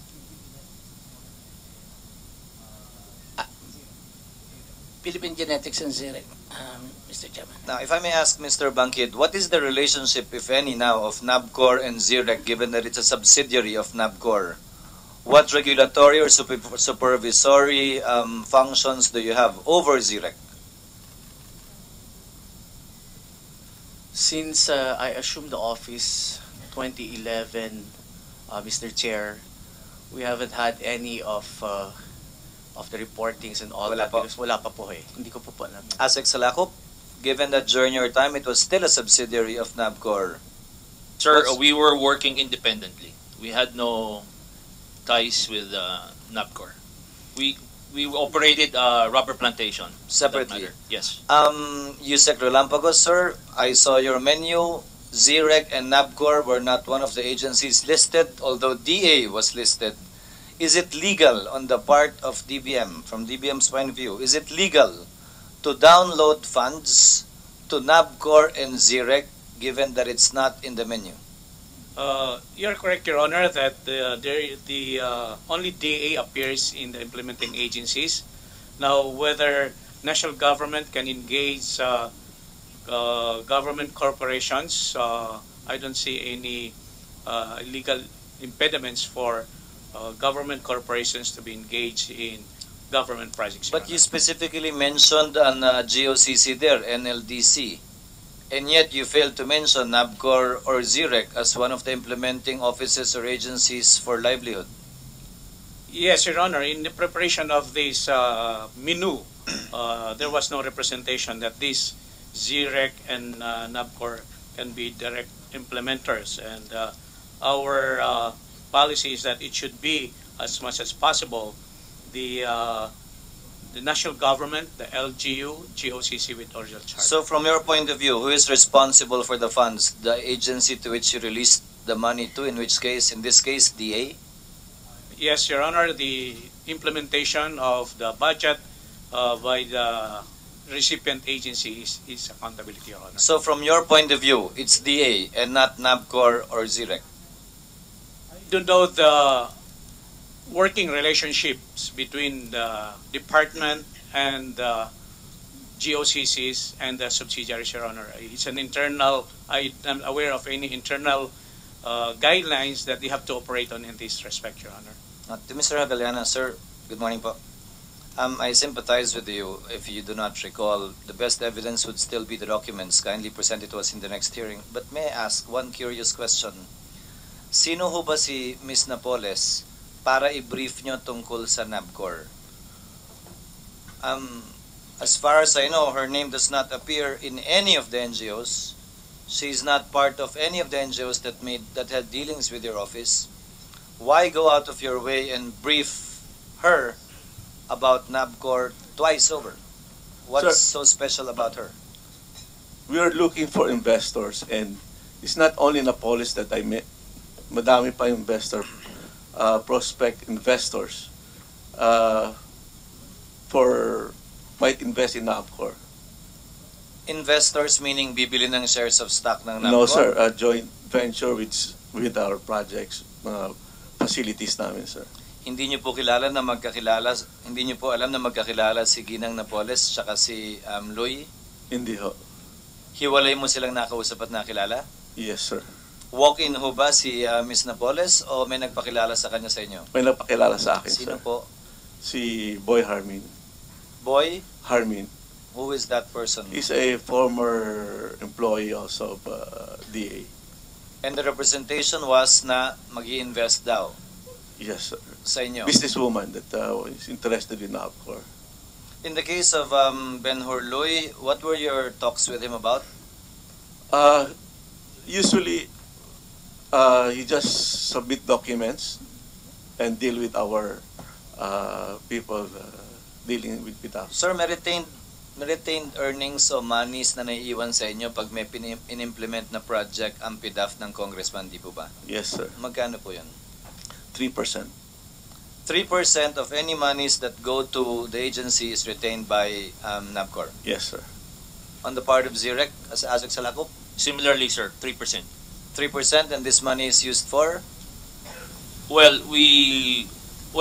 We've transferred because there's a new management. But the visioning then before was to help support the rubber operations in Tampilisan, in Zamboanga. No, sir. Naglagay ng pondo sa inyo, you retain 3%. Yes. Supposedly, in theory, to supervise the project, right? Because what's the justification in getting a share? Yes, sir. Part of the validation and administrative roles would be lifted from that. But sir, if I may direct my questions at you, under COA and GPPB rules, there are only two modes of awarding a project to an NGO. One is by public bidding, two is by negotiated procurement. According to Mr. Javellana, mere legislator's endorsement already prompted you to award the contract to a particular NGO. In your case, sir? Sir, we were not procuring anything. We were partnering with the non-governmental organization. Sir, are you familiar with the GPPB circular on this and the COA circular on this? Not really, sir. In that case, how can you follow it if you're not familiar with it? Sir, the GPPB circular states, number one, you can do a project with an NGO either by bidding it out among a lot of NGOs or by negotiated procurement. But if it's a negotiated procurement, there are a lot of requirements on top of your mayor's permit, your SEC registration, your BIR financial statement. There are about 12 other items that you should have required in accordance with GPPB circular. Did you require those documents, sir? It begs the question, because if you don't know about it, how can you require it? Well, as I said, the only set of validation requirements were the SEC, BIR, LGU permits, work or project experience, and the certified financial statement. Says who, sir? Who told you that those are the only requirements? It was just a policy that it was inherited by ZIREC. Forgive me, sir, but I cannot accept that officials would feign ignorance of an existing as early as June 2007. In fact, I'm particularly raising this because if it's a negotiated procurement, the NGO is required to come up with a performance security or bond equivalent to the amount of the project. Para in case tumakbo, mawala, tulad ng binabanggit ho ninyo, nawala na yung NGO, hindi na malaman kung nasaan, wala tayong habol. Again, in clear violation of existing laws and regulations, you simply awarded it to these NGOs. Now, if you're partnering with them, who introduced them to you? The legislator? Yes, sir, in the communications. And based on that endorsement, hook, line, and sinker, pasok, implement, go na. Ganun lang po yan? As I said, as we qualify them, then we enter into the memorandum of agreement. Mr. Revelian, in your case, same answer. No performance bond, no other requirements. As long as the legislator endorsed it, you give it to them? Yes, sir. Same answer. Again, under COA rules and GPPB rules, you must release only 15% initially, and subsequent tranches, as mentioned by ASEC Lacop, should be released upon liquidation. May I ask, ASEC Salakop, niliquidate po ba yung mga naunang nirelease, sabi nyo by tranche, bago nyo nirelease yung mga sumunod na releases dun sa NGO? Apo. In what form did the liquidation come? Certification? Sir, with the official receipts, and there is also a liquidation report, and of course the certification of the public accountant. And then you release the second tranche? Yes. According to COA, these liquidation reports are either manufactured based on receipts that do not belong to them or that are not owned by them, emanating from suppliers that do not exist or cannot be found. No such findings on your part. You just took the liquidation of the certified public accountant, again, hook, line, and sinker. Same answer, Mr. Reveliana, sir? Yes, sir. Now, if I may ask, Mr. Bangkid and Mr. Umali, sir, during your watch, may dumaan bang PDAF sa inyo para sa mga NGOs din? Mr. Bangkid? Since we assumed the officer, there was indicated in the minutes of the meeting, the first board meeting, that we are no longer to entertain any PDAF to any legislator, Your Honor. When did you sit, sir? When did your term begin? 2011 for president, for being a president, but we started last part of 2010 being a board member. At wala kayong PDAF na hawak ng mga panahon yon? Wala pong pumasok na PDAF from that time on. Ini-implement na PDAF at that time? Meron pong natitira na 3 na lang po. Pero from there, hindi na po kami nag-entertain in any. On the part of ZIREC, sir? Mr. Umali? Mr. Chair, I was nominated and appointed as alternate chairman and president of ZIREC on January 19, 2011. During my term as president of ZIREC, there was no priority development assistance fund from legislators that were transferred to ZIREC by the Department of Agriculture. Hence, there were no PDAF releases to any non-government organization. This is in accordance with the instruction of the Secretary of the Department of Agriculture.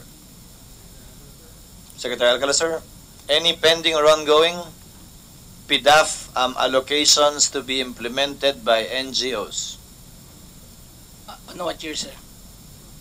Since you assumed I think in 2010, for these two DA, sir. At DA, I think meron pa po. Can you give us that list, sir? Yes, sir.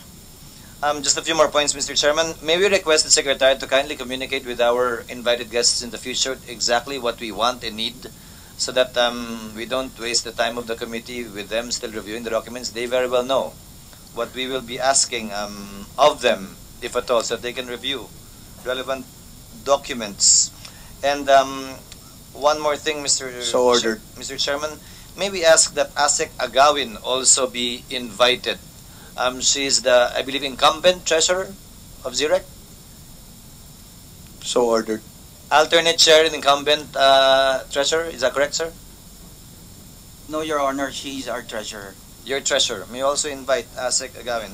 And one last point, Mr. Chair. Again, nasabi na po ito kanina ni Senator Drilon, Senate President Drilon.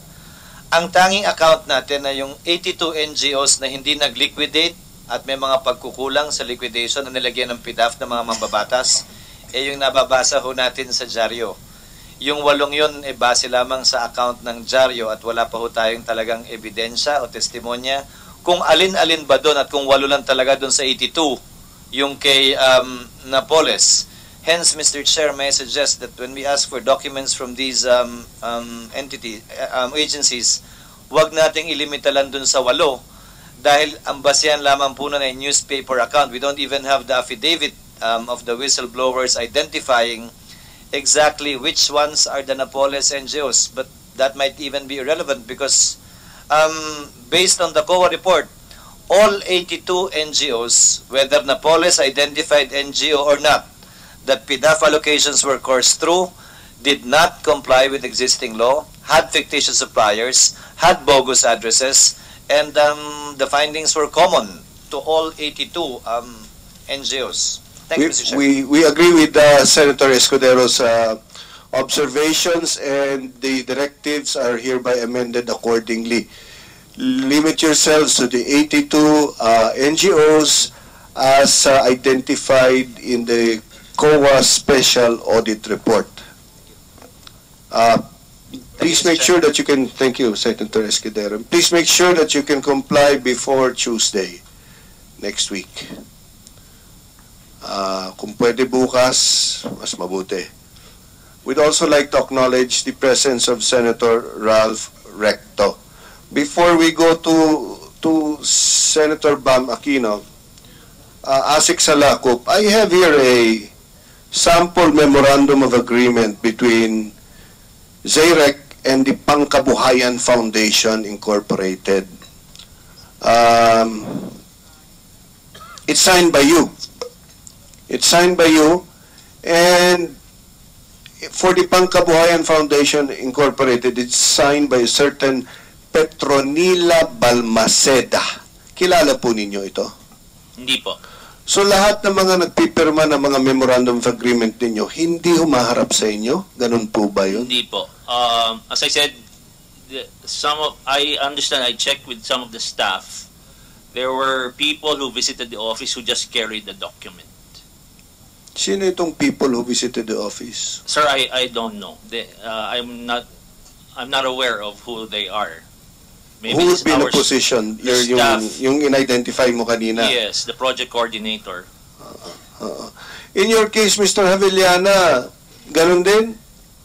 Hindi humaharap sa'yo yung mga NGOs? Sorry. For that particular NGOs that Ben-Hur is handling, he's the one carrying the papers. He's the one carrying? Yes. How about the others?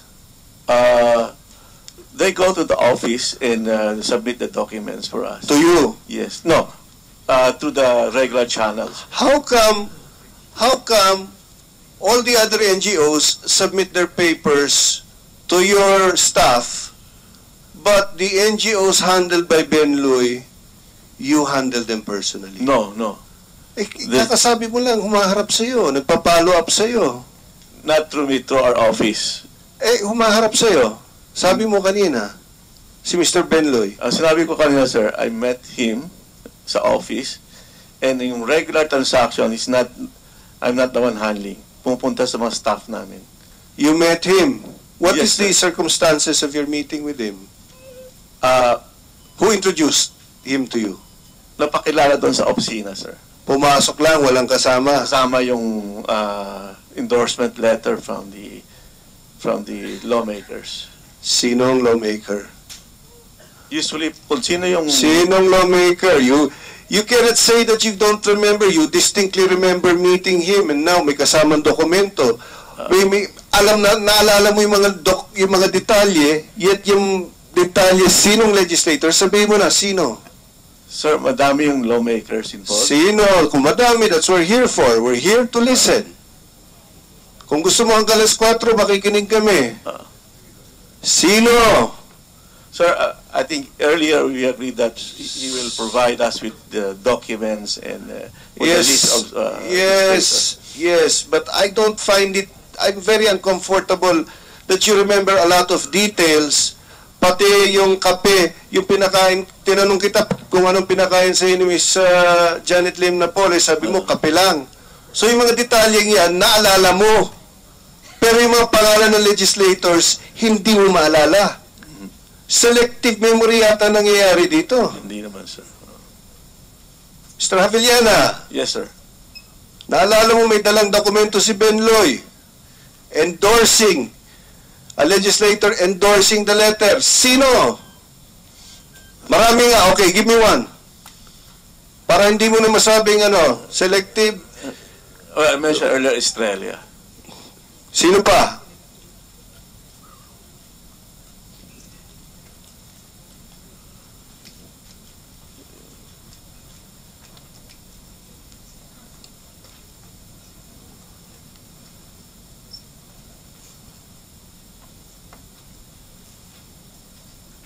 You are looking to your left. Why? Why are you looking to your left?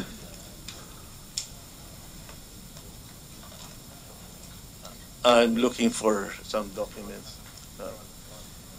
Can I call on the head of finance or former finance? Yes. Sino? Nandito ba? Yes, sir. Sino nandito? Ang pangalan niya, please? Rhoda Mendoza. Miss Mendoza, are you around?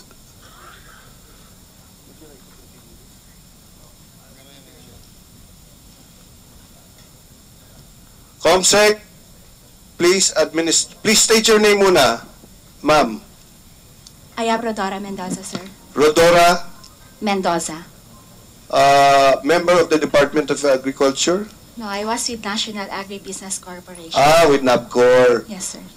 Where are you presently employed now? I am employed with the EVD Philippines. With the? EVD Philippines. Private? Yeah.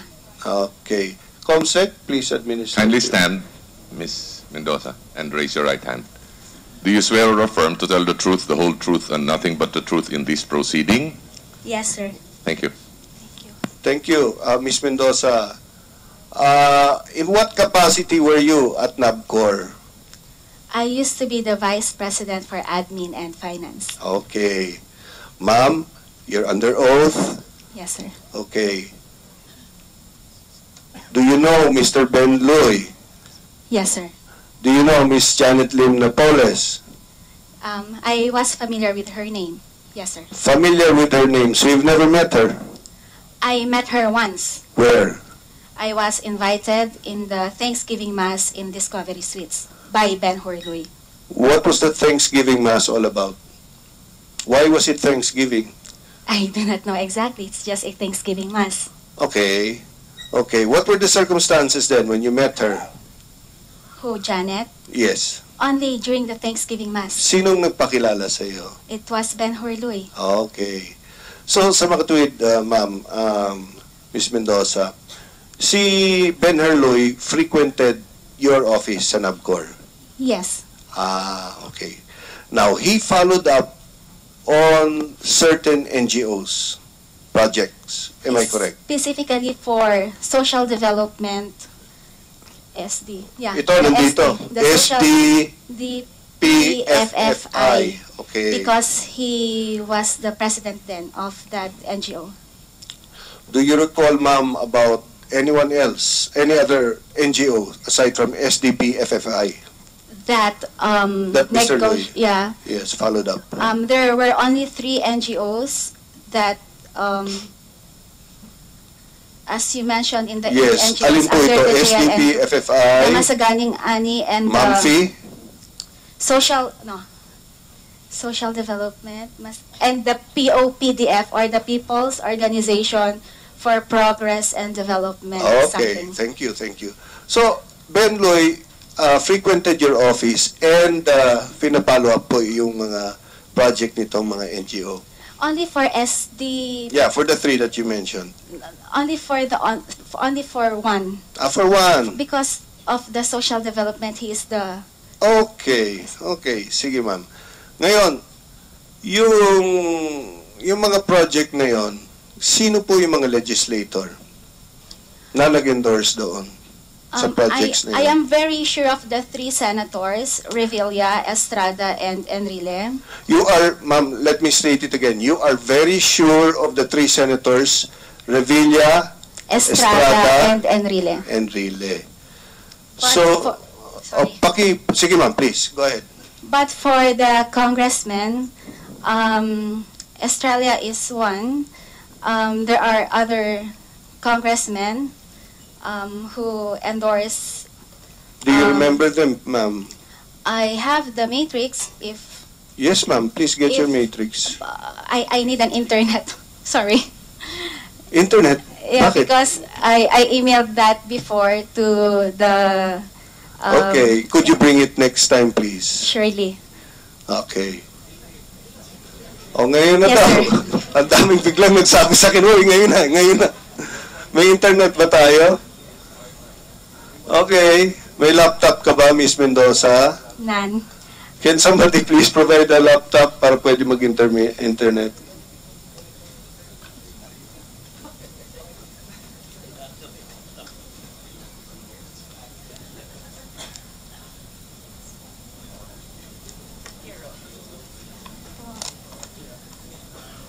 Sorry, sir.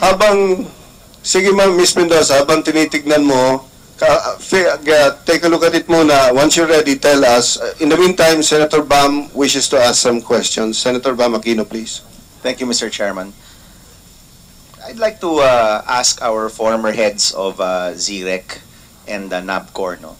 Nung lumabas po yung balita na may scam, may ghost projects, and these are groups which you were involved with, no? Your agency was involved with.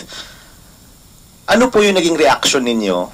And secondly, do you concur with COA that indeed these NGOs are indeed fake and indeed meron lang nawalang pera dun sa mga agencies ninyo through these organizations?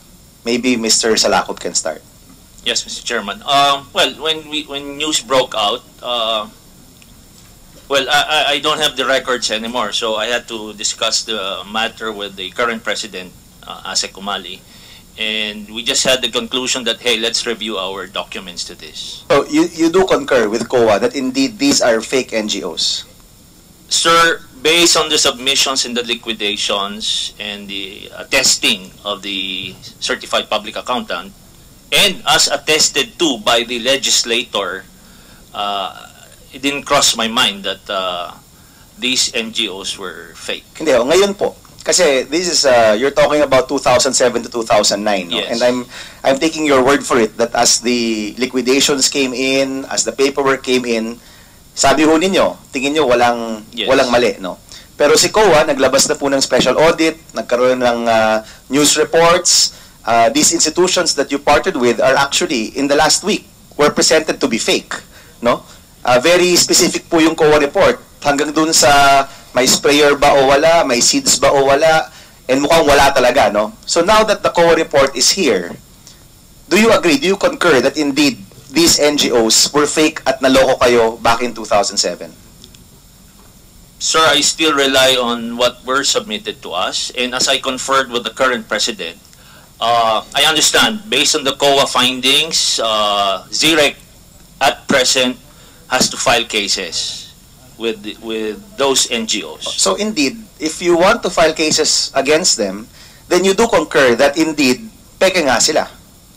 Well, if that's the direction of the COA findings, and the current management of ZIREC will have to concur with the directions that COA is leading to. Okay. So here, no, you are stating that back in 2007, sa tingin mo, walang nangyaring masama, but ngayon, because of the special audit, you're now second-guessing what happened in the past, and now you are concurring with the with ASEC Umali that you should file cases against these NGOs. I believe so, sir. Okay. Can I ask Mr. Javellana, kayo po, sir, kasi you unlike Mr. Salakop, you met with Ben Herluy, no? Na-meet nyo pa po, and he was a frequent visitor at NABCOR. Nung nalaman ho ninyo na peke nga ang mga NGO na to, ano yung naging reaction ninyo, and do you concur that indeed your office went into deals with these NGOs which now we consider to be fake? First, sir, I was really shocked and surprised finding all these things in the newspaper na fake yung mga dokumento. But to our best of our ability, we have reviewed all the SEC registration, and we find it nothing wrong with their SEC registration. There is a NGO registered to that name. To the receipts that were given to us, yun, siguro sir, naloko rin kami. Okay, so you agree na naloko nga ang NABCOR? If it is really fake, then talaga naloko kami.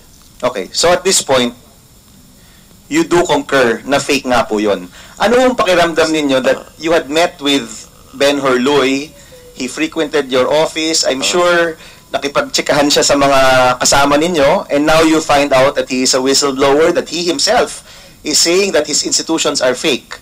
Meron po ba kayong pagsisisi? O meron po ba kayong naiisip na dapat ginawa nyo instead of what transpired? When we heard about this, sir, I really was shocked and that all of these things, NABCOR and myself are involved in these things. And during that time, sir, we were trying our best, no malice at all, of giving it to them, going into partnership with them. Okay, Mr. Avellano, I'm not, hindi ko naman sinasabi na guilty kayo, no? This is not the forum for that, no? Pero ngayon, sabi nga ho ninyo, you agree na naloko nga kayo. Tama ho, di ba? Sabi ko, kung totoo yun ang sinabi ng COA, in which we have also to validate all these things, yung mga receipts, etc., palagi ko naloko. Kung talagang totoo yun, na fake yun. But my question is, do you concur with COA that these are fake? So, kasi lumabas na to months ago. So I'm sure you had time to look back. Do you concur with COA that these institutions, especially the ones that Ben Herluy, yung nilapit pa niya mismo sa inyong institutions, that they are fake? He himself says that they are fake. So you concur that it is fake, no? Siguro, in matter of definition is really is that on our part, meron silang, they are registered with the SEC. There's no question that they are registered. No? In fact, it's been taken up here already that they have SEC, they have BIR, they have all of the necessary documents. But in terms of the actual work, kahit si Ben Herluy, I'm right, diba? Kahit si Ben Herluy, inaamin niya na peke nga yung NGO niya mismo. And COA, the chairperson was here last week, and they validated the NGOs, and they indeed concur that they are all fake, no? So ngayon ho, I'm asking you, ngayon ho na lumalabas nga na peke, ano ho sa tingin ninyo yung dapat ginawa ninyo para hindi nga nangyari itong scandal na ito? And I'll ask Mr. Asik Doy the same thing, ano? Kung meron ho kayong dapat ginawa, what should it have been to have prevented all of these hundreds of millions of pesos to be lost to corruption? We could have done better validating all these things and doing due diligence on all these documents. So you're saying ho na ngayon nga po na lumabas na peke nga ang mga proyektong ito, unfortunately, your institutions went into deals with fake NGOs, no? And in fact, ghost projects. You're saying po ngayon, if you could turn back time, you would have opted to validate the projects yourself. That NABCOR should have validated the projects themselves. Yes, sir. Do you agree, Asik Doy? Yes, sir. Similarly, more intense and dissecting validation should be done. Okay. Director Susan, in COA's estimation, because there's been a lot of talk about who should validate, no? And in fact, yung sinasabi ko kasi kanina ni Asik Salakop about validation, that's paper validation, no? You basically check their papers, no? But as we know now, maraming papeles, kahit papeles, wala naman talagang ginagawang serbisyo, wala talagang proyekto. In COA's estimation, who should validate the projects that government agencies go into? Is it the legislator who endorsed the project? Is it the implementing agency who is in direct partnership with the NGOs? Is it the mother agency who is, in effect, the umbrella agency of the smaller agencies? Is it COA, the resident COA of the agencies? Sino po, Alaska, DBM also, no, Yusek Relampagos, the same question. Sino po sa tingin ninyo yung responsable sa pag-validate ng mga proyektong ito? Depende po yun sa MOA that they have entered into. Kung kasama po yung legislator and then meron siyang function na nakalagay doon, so depende po yun sa kanilang nakalagay. But definitely, ang implementing agency po dapat nagpa-validate. And in this case, the implementing agencies are the subsidiaries or the mother agency? Yung subsidiaries po, the one who implemented the project, yun po siguro ang talagang dapat nag-validate. But then siguro yung DA should have monitored. Yusek Relampagos, DBM? Sino po? Kasi may nagsasabi rin, dapat yung DBM yung nagmo-monitor ng mga proyekto. Your Honor, I concur with the statement of the representative from COA that the direct implementing agency should be able to do that kind of validation before entering as part of due diligence. And do you agree, Yusek Relampagos, that paper validation is not enough, especially, well, firstly, when we're talking about hundreds of millions of pesos, and secondly, considering that there is a 3% given to the agency specifically for monitoring? Yes, Your Honor, because if we go by the guidelines of GPBB and even the COA guidelines, these NGOs should be posting some performance bonds or security bonds. So, as part of due diligence, all of this should be done. So in short, you're saying that the implementing agencies meron talagang failure in terms of the validation process, number one. Number two, in terms of following the proper procedures already laid out in the law. Is that what you're saying, Yusek? Perhaps there were oversights, Your Honor. Okay. May I ask Asik Salakop? I'll be short na lang to, Mr. Chairman. Marami hong perang pumasok sa inyong organization, no, sa ZIREC. From 2007 to 2009, you can just give a ballpark figure. Magkano po yung PDAF na pumasok sa ZIREC? I'll be asking Mr. Javellana the same question. Sir, ballpark figure around 240 million. 5 legislators. And of the 240 million, how much is in question right now? Or how much was pointed out by COA to be irregular or illegal?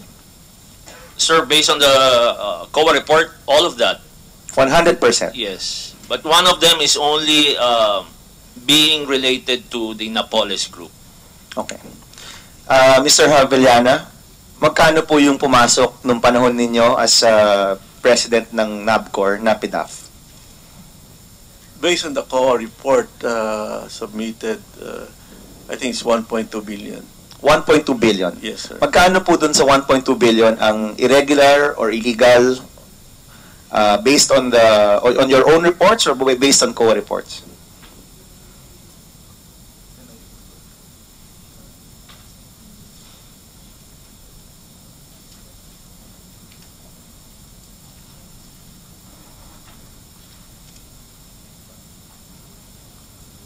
Well, roughly it's around 400 to 500 million Out of? of the 1.2. Anong porsyento yan? 30%, 33%, no?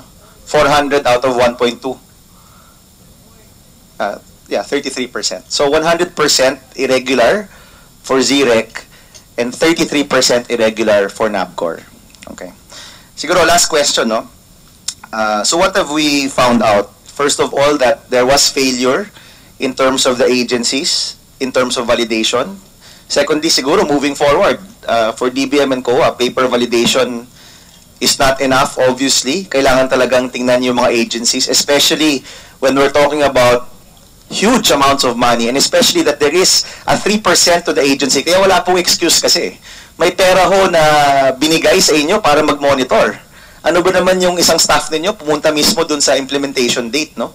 That's not going to cost 1 million pesos. That's a few thousand pesos. And if indeed you did do that, edi wala tayong skandalo ngayon, ano? Secondly, what percentage? This was also my question to Chairman Grace last time. She said 80% yung irregular or illegal, because we're not just talking about the irregularity here, no? Most of us have actually said that we want to abolish the PDAF, and more, as we go on with the hearings, the numbers show that the majority of the money going to you is going to waste, no? Si Chairman Grace said 80%, ngayon 100%, ngayon 33%. It puts the whole system into question. Maybe as a final question, I'd like to ask our two former heads, no? Ang kasi ho, marami yung nakatingin ho sa atin, no? Especially the ones who are involved. Dalawa lang po kasi nakikita kong pwedeng reaksyon, no? Either kasama ka o naloko ka. Diba? Either kasama ka, you are complicit, and probably that's what most people are thinking, even the legislators who are involved, or kasama ka sa mga naloko ka. And indeed, you feel very bad, as many of us feel bad, that so much money was lost to corruption. Doon sa report po ng COA, 6 billion yung nawala, no? We're undergoing the budget season now. Ang DOT budget is about 2.4 billion. Ang DTI budget is about 3.1 billion. Pag i-add nyo ho yun, mas maliit pa rin yun dun sa perang nawala o sa perang irregular. Two large agencies' budgets, 2.4 and 3.1, that's 5.5 billion, is still less than the amount identified by COA, which is now irregular or illegal. Right, ma'am, no? So, ganun ho kalaking pera yung nawala sa atin. Ang pakiramdam rin ho ba ninyo, kasi I'm not getting that from you right now, eh.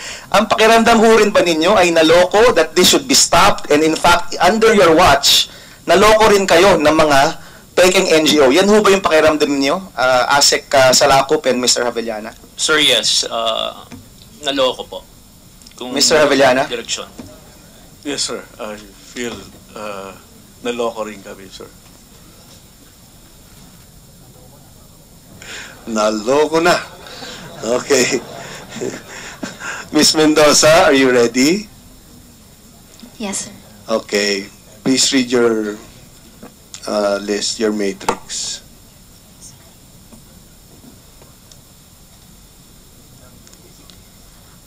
For the Social Development Foundation, Congressman Conrado Estrella III, Congressman Erwin Chongbian, Congressman Rodolfo Plaza, Congressman Victor Ortega, Congressman Samuel Dangwa of the Lone District of Benguet, Congressman Valdez, Edgardo Valdez,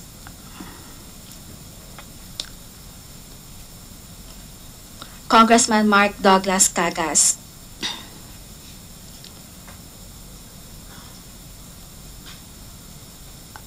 Congressman Rodolfo Plaza. Did I mention Congressman Erwin Chongbian a while ago? Yes, you did. Yeah. Senator Chingoy Estrada, Congresswoman Rizalina Lanete,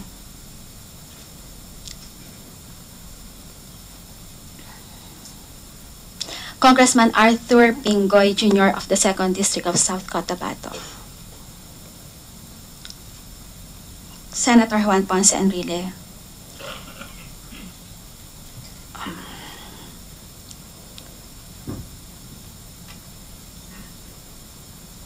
That's for the social development.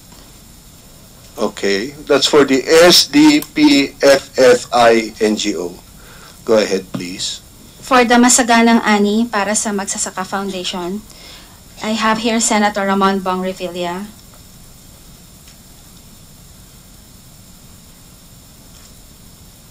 Senator Jinggoy Estrada. Congresswoman Rizalina Lanete. Congressman Rodolfo Valencia.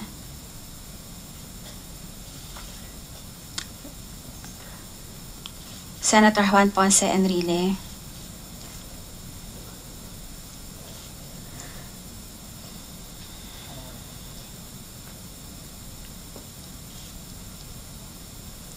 That's all. And Okay, for the People's Organization, POPDFI, yeah. Okay, go ahead. I only have one for Senator Enrile. That's all, sir. Just Senator Enrile. Yes, sir. Okay. Ma'am, in the course of your dealing with Ben Luy and dealing with these three NGOs and these projects, did any legislators show up or talk to you? None so far. Did any of the representatives of the legislators show up or talk to you? No, sir. Okay. In the course of your conversations with Ben Luy, what do you recall? What he told you of your own personal knowledge? Well, for one, because we are, we comply with the COA circular, the documentary requirements. So I used to ask from him the compliance to that COA circular or the documentary requirements. That includes the SEC or the CDA if it happens to, it's not a cooperative, Yes. that's why I'm asking for the SEC then. The certified true copy of the articles of incorporation and bylaws, the 3 years financial statements, the disclosure statements that none of its incorporators are with the government or connected with any other government offices. Their track records that they have implemented the same projects with other agencies like the TRC, NLDC, ZIRECT, did I mention TRC? Sorry. Yes. Yeah. So So so those are just regular, yes, sir. but nothing unusual. Nothing. Mga pinag-usapan yun. And did you notice anything in the course of these 3 years na kaduda-duda, o may kutob ka, may Wala nakita naman. ka? None, sir. Kasi they are complying naman so far. And whenever they liquidate, they have this external auditor's report that fair and true naman yung nire-report nila as part of the liquidation, sir. Yung external auditor po, yun yung pirmado ng CPA, no? Private. Nila. Yes, sir. Pero sino pumipili ng CPA? They are the ones because It's it their is CPA. their and, yeah. I see. So, that's about it, no? Just the CPA is the one that certifies. Yes, sir. And also certified correct by the legislators themselves. Certified correct by the legislators. Because they have the list of beneficiaries that they have, the legislators affix their signature in the list of the beneficiaries. Sandali, Ma'am Rodora. You mean they submit a list of beneficiaries and the legislator signs that list of beneficiaries, yes? Yes, sir. Yes, sir. That's part And of so all these people that you mentioned, these legislators that you mentioned, have liquidation reports and they sign it. Yes, sir. It's attached to the liquidation report submitted by the NGOs po. Okay, this is full with regards to NABCOR, no? Yes, sir. Mr. Banigid, please submit all documents. Again, I'd like to reiterate, no, that the directive is to comply with all the 82 NGOs listed in the COA Special Audit Report, no? Not just these 8 anymore, or these 3, but all 82. So, in the next meeting, Mr. Banigid, maybe you can present this this list of beneficiaries that have been signed by the legislators? Yes, Your Honor. In particular, I would like to see that. That's very interesting because it's signed by the legislators and the beneficiaries are stated there. Verbal response, please. Yes, Your Honor. Will do. Senate President? Yeah, just to clarify, you're saying each tranche was liquidated, was signed by the legislator? Yes, sir. There is the certificate of acceptance. So if there were 4 tranches, the legislator signed 4 times? Yeah.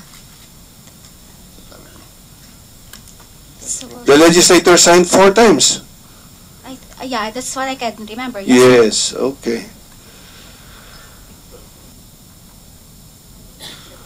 Excuse me. Are Senator you sure it Sonia. was the legislator and not the legislator's representative? Sir, I am... Well, yeah, but there are Ano, what do few... you mean by well, yeah? Sorry, sir. Go ahead. I'm a bit nervous. Sorry. Most of the legislators, they sign themselves.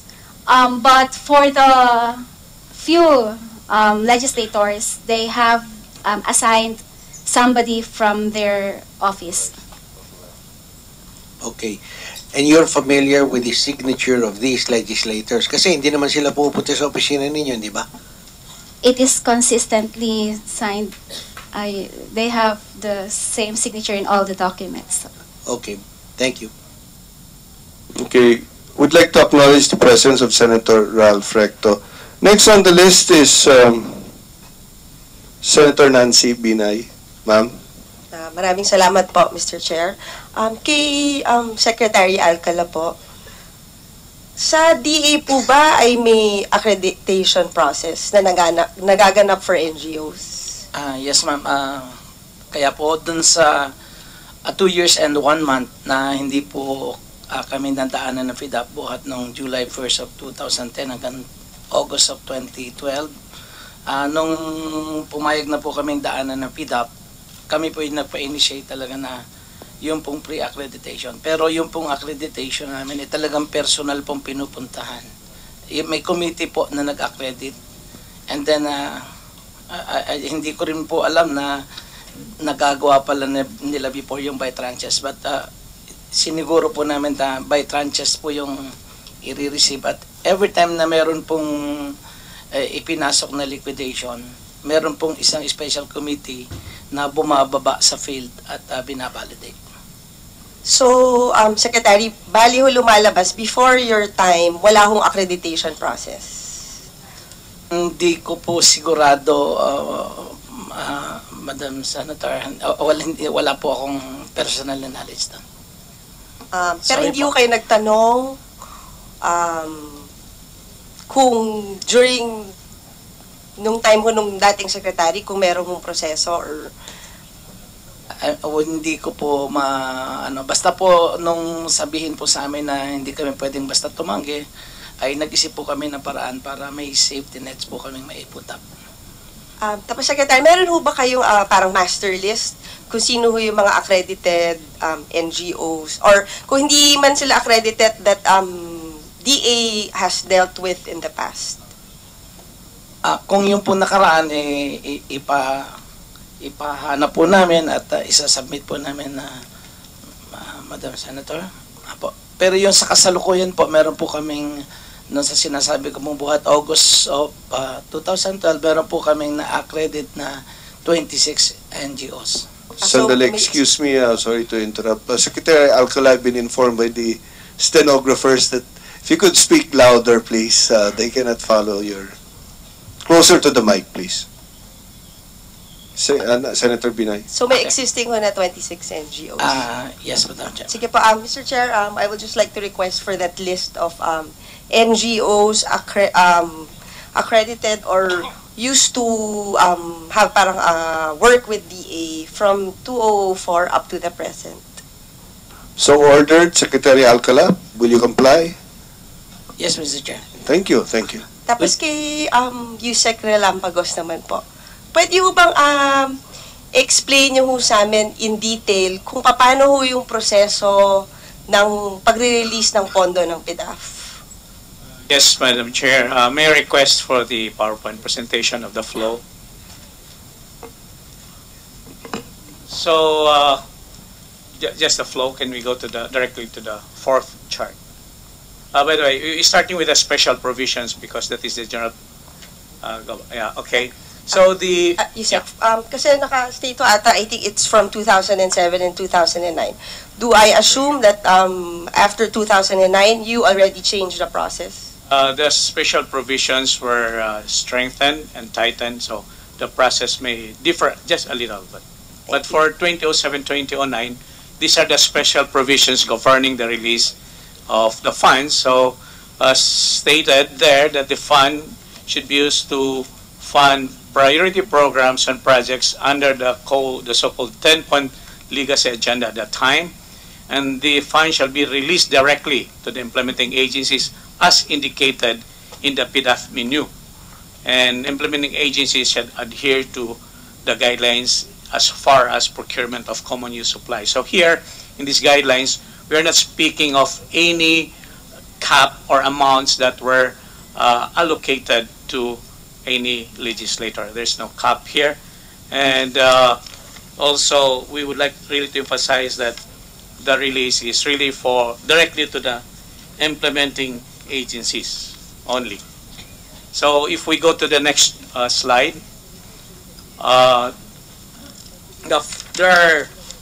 the first box here referred to the endorsement by legislators of programs and projects that should be consistent with the PDAF menu. Can you,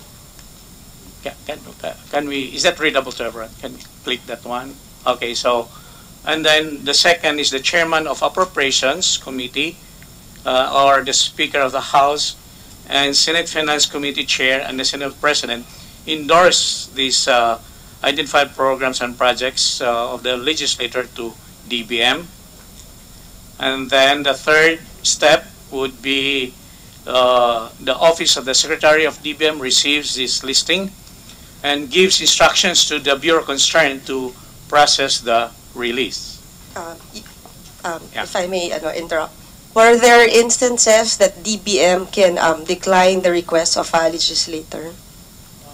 We cannot because these are endorsed by chairman of by both houses.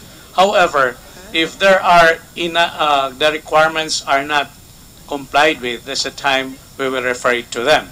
Now, as far as I know, my personal knowledge, I do not know if the secretary at that time returned any request of legislator. For instance, objecting to the statement. Sandali. Very strong. Okay, Senator Pia, please. Or Ma'am Cynthia, you go ahead, please. Being former legislators before this, we disagree with that because I remember in Congress, if we make a recommendation and they don't agree, they return it to us and we are asked to revise it. May menu eh. Pag wala ka sa menu, hindi pwede yun. Ibabalik nila. Minsan nga, balik nga ng balik. Katakot-takot na balik ang bumabalik sa amin. Kaya hindi absolute say ang legislator dyan. Secretary Rampagos? As stated there, the listing should be consistent with the menu. So that if it arrives to us and it's not consistent with, we cannot release it. Because kasi kanina sinabi mo, you cannot, wala kang discretion eh. Ngayon, So, klaro, pagka hindi akma sa menu, binabalik.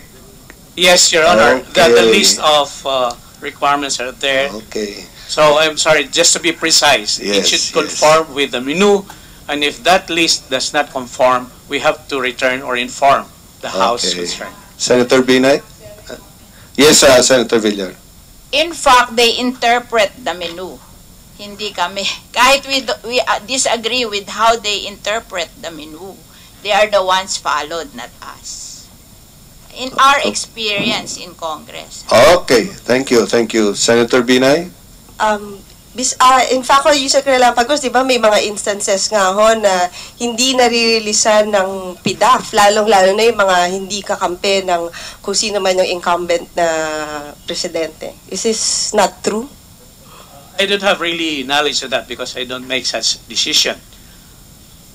All the things that I'm required to sign, I sign, but whether finally they are released, I don't have personal knowledge, Madam Chair, Madam Senator.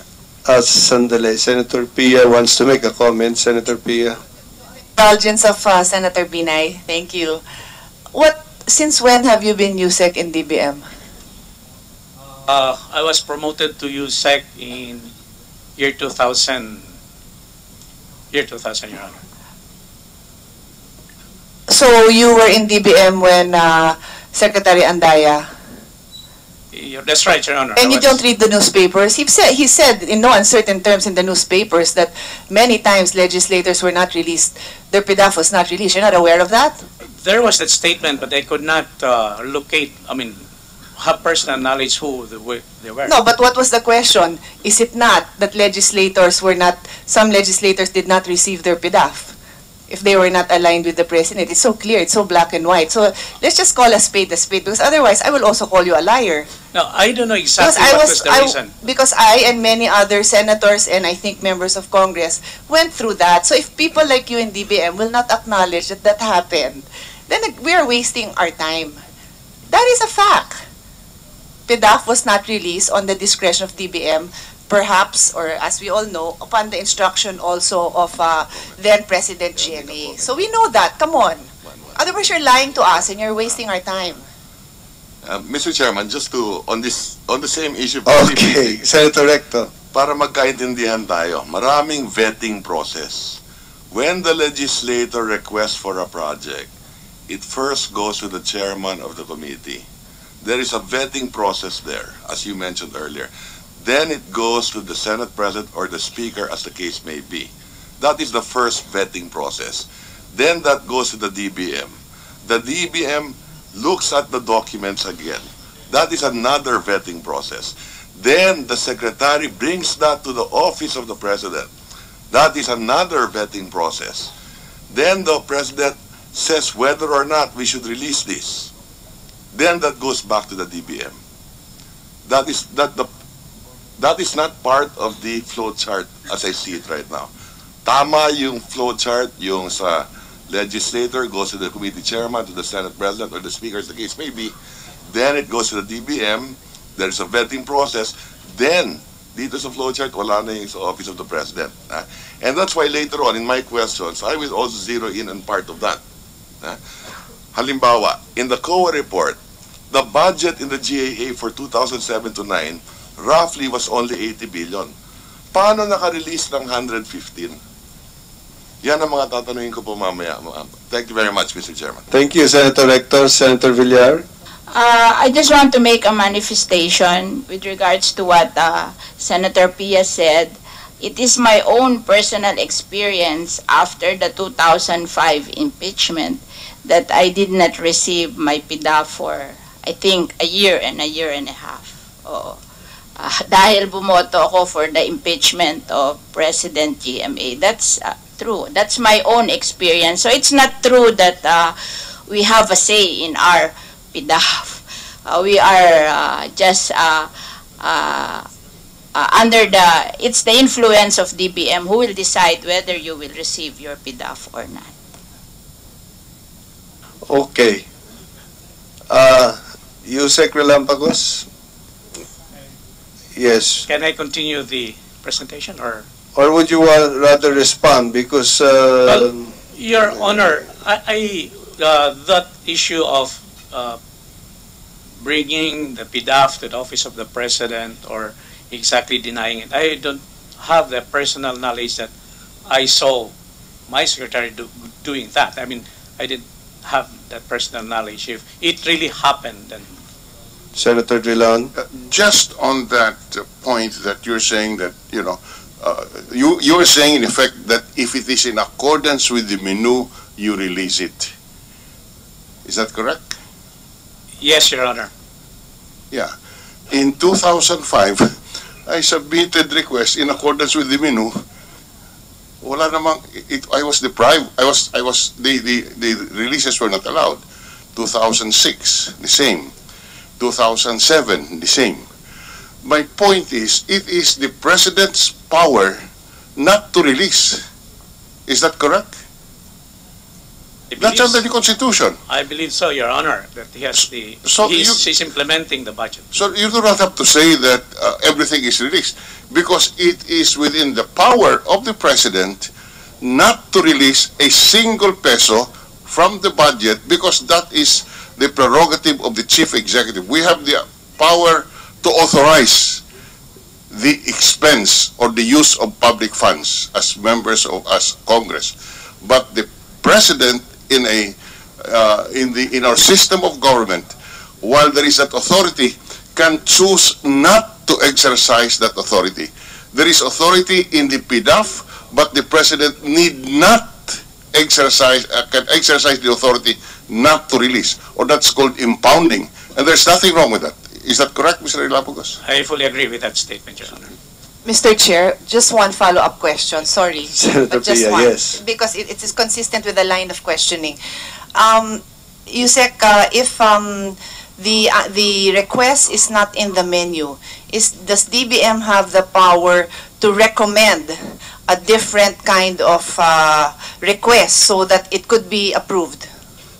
No, Your Honor, we return it to the House or Then the that is Senate. also a lie, because I also know that DBM and you yourself gives recommendations either verbally or through a representative on what other courses of action should be taken so that ma-release yung funds. It has not happened to me, but that is the report that I received, because like the Senate President, hindi rin ako nare-releasean ng pondo pag galit ang Presidente, the past President.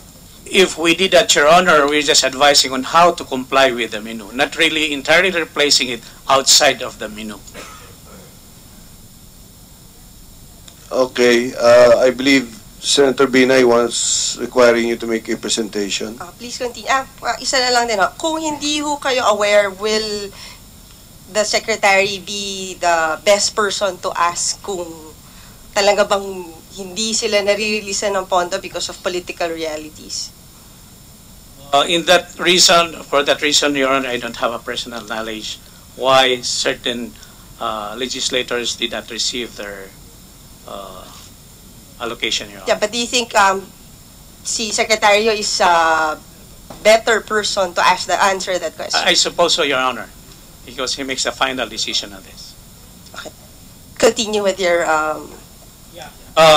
Well, this is a general flow of papers. There might be exceptions, as pointed out. So once the Office of the Secretary instructs the concerned Bureau to release this, the Bureau will check compliance with the requirements. And as stated earlier, if the requirements are not complied with, we defer processing and inform the Appropriations or Finance Committees of both houses of the deficiencies. And then, if requirements, however, are complied with, we process the release documents as follows. We really release the SARO, or the Special Allotment Release Order, and after the SARO have been approved, we will release the Notice of Cash Allocation. Yusek, can you please enumerate the requirements required? There is chart, the requirements there. Can you check, click that one? We have list of programs and projects of legislators with identified agency and the corresponding amount, and endorsement letter from the Appropriations Committee in the case of the House of Reps, or for the Finance Committee in the case of the Senate. Yes, Your Honor.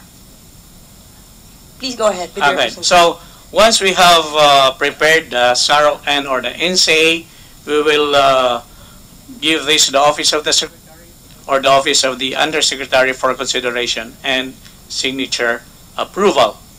The same documents will be returned to the Bureau concerned, which will record and reproduce copies of these documents and forward the same to the Office of the Secretary. The Office of the Secretary of DBM will furnish the legislators of both houses copies of approved release documents. and then this will be forwarded to the Bureau of Technical Service of DBM for them to release the original copy to the implementing agency, forwards other copies to concerned bureau, to DBM ROs if needed, and to the Commission on Audit.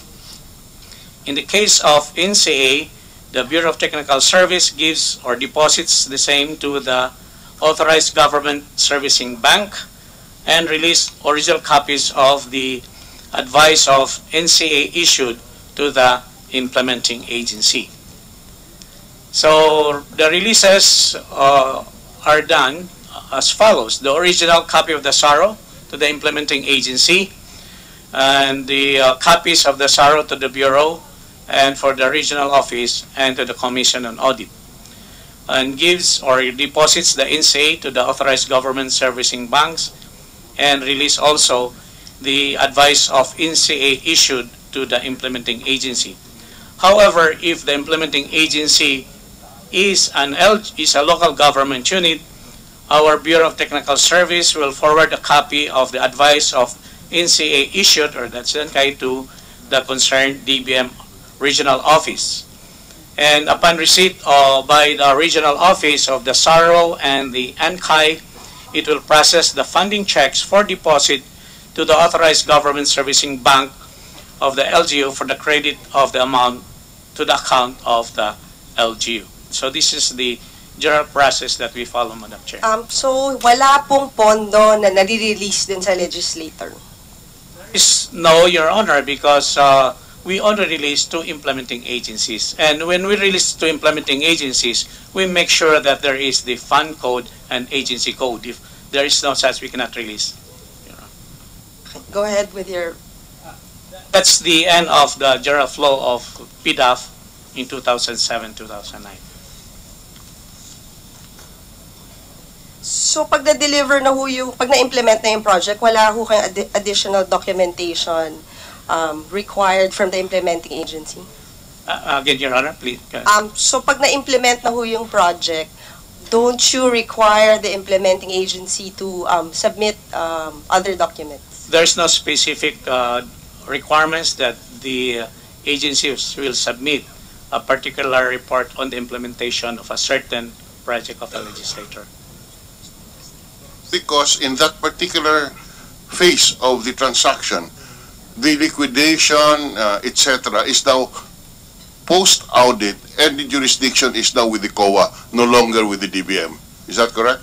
That's right, Your Honor. That's why no documents are submitted to you.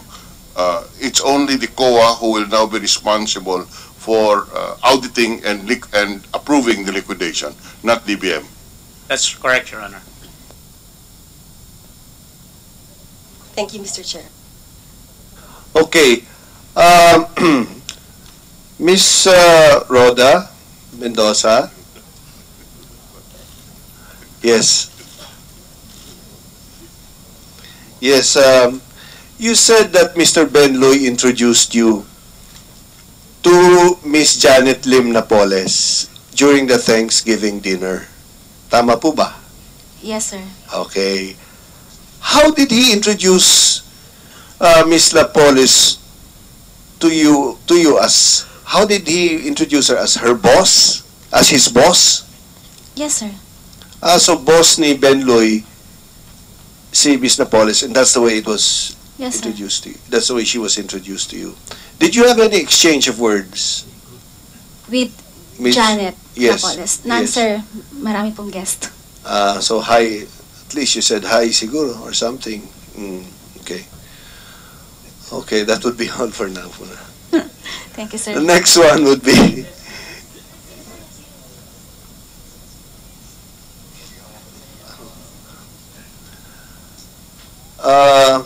before we go to the next, Senator JV would be next. Now, but before that, do you remember sa Thanksgiving dinner, Thanksgiving Mass, who are the other guests that you saw? Notables? Hindi ko po kilala, sir. Wala ka nakilala? Wala po. Only for the celebrant who happened to be Monsignor Sonny Ramirez. Although akala ko siya si Father Sonny Ramirez, pero hindi naman pala. Sonny Ramirez. Monsignor Sonny Ramirez of the Divine Mercy. That's what they said. Okay. Okay. So wala ka nang nakilalang iba? None so far. Okay. Senator J.V. Ejercito? Thank you, Mr. Chairman. First, let me ask, since the chairperson of COA is not here, Director Susan, the special audit report covered only period from 2007 up to 2009, am I correct? Yes, sir. How long will it take for COA, for instance, to audit yung 3-year, yung 1 term or 3 years? For example, the 2007 to 2009 is 14 Congress, no? How long will it take you to audit 14 Congress, 13 Congress, or the 12th Congress? Another 3 years, sir, if you are going to cover this many. So, is it? You conducted Do you it for do, 2 years. Director Susan? Do you do your special audit on all after every Congress, or ito lang pong particular? Ito lang po. Ito lang po ang nagawa namin. So why is it so? Bakit ito lang? Bakit ito po yung napili nyo? O ito lang ba ang ipinasa ng DBM, for example, ang records nila? So why this particular period? Ay, hindi po. Kasi ang amin pong opisina, Special Audits Office, are conducting evaluation of various projects. So inila-line up po namin yon. We audited MVUC, yung CARP, and then madami po, RICE program, bridge program. So iprini-program po namin since 2002. So, nung 2010 po, ito talaga yung nakaprogram namin, PDAF. So, hindi naman po yearly we are going to conduct an audit of the same program. Kasi po performance audit kami. So, tinitingnan lang namin kung ano yung mga dapat na ma-improve for each major program of the government. So, noong 2010 po, when we programmed this, ang i-audit po talaga namin, 2009, 2007, 2008, 2007. So, it took us 3 years to complete kasi may simultaneous audit. Di naman pa rin po kami ng ibang program. Kumbaga, Director Susan, kumbaga random, ito yung napili. Yes po, oho. Doon siya napatapat sa 2010. Because Mr. Chairman, I'm quite interested or curious about the 2004 to 2007 because during this period, Mr. Chairman, this was the time that the former administration whose legitimacy was in question. So probably a lot of questionable releases might have happened during this period. So do you have any audit report for the 12th Congress, 2004 to 2007? Wala po. Wala po. Mr. Chairman, Senate President, just along the lines Yes. of the questions of Senator Estrada Ejercito. You said 2010 nakaprogram ang PDAF special audit. Tama po ba? Yes po. At sino po, aling buwan ng 2010? Parang nag-start po kami ng May 2010. May 2010. We have it signed. May 2010, you decided to conduct a special audit on the PDAF. Yes, sir. Who was the chairman in May of 2010? Chairman Villar, sir. Chairman? Villar, Reynaldo Villar. Chairman Reynaldo Villar. Who appointed Chairman Reynaldo Villar? Si then President GMA po, Arroyo. Then President Gloria Macapagal Arroyo appointed Ray Villar, Yes, sir. who was the one who directed the special audit to be done on PDAF. Is that Yes, correct? sir. And therefore, naturally, as you said, you started to count back from 2010, the calendar year 2009, calendar year 2008, and calendar year 2007. Is that correct? Yes, sir. And therefore, it had nothing to do with this present Aquino administration. Wala po. Wala. All right. And for the record, when did Chairperson Pulido Tan assume office? 2011 po yun eh. 2011. So, about a year after the order for a special audit on the PDAF was decided on by the previous chairman. Is that correct? Yes, sir. And by that time, you already had started your special audit. Yes, sir. By the time that Chair Pulido Tan came into the picture, you were already 1 year into your investigation of the PDAF fund. Is that correct? Yes, sir. So thank you very much, Mr. Chairman. Thank you. Senator Estrada. Going back, Ejercito. Thank you, Mr. Chair. Mr. Chair, ako po yung ano. Just to be clear. Thank you, Mr. Chair. Going back, Director Susan, sabi nyo kanina, yung 2007 and 2009, random lang, no? Kumbaga, nagkataon lang, no? Kasi meron kasing mga pangamba, hindi lamang yung mga akusado, minsan nababasa ko rin yung mga ibang personalidad, na bakit naman na-tiyempong yung 2007 and 2009 lang. Magkakaroon tuloy ng pangamba, baka ito ay bakit nagiging selective. Bakit nga ho ba natapat sa 2007 and 2009? Kasi nga po, naka-schedule siya ng 2010. Kumbaga po, nagawa lang kami ng mga programs eh. So, dun lang siya tumapat nung natapos na yung iba namin na programa. So, andun na siya. Kumbaga, sir, nakalinya lang sila. Dun siya natapat na nakatapos na kami ng iba and then PDAF na yung kasunod. Ito po yung special audit report. Yes po, eto. Yung 2004 to 2007 or is it at the 12 or 13 Congress, wala po kayong special audit report? Hindi, wala po. Kahit audit report, kahit hindi special, wala? Kasi po yung kami regular special. lang. Wala bang ganon? Hindi po sa amin yung regular eh. Special audit lang po kami. Kanino po yung regular?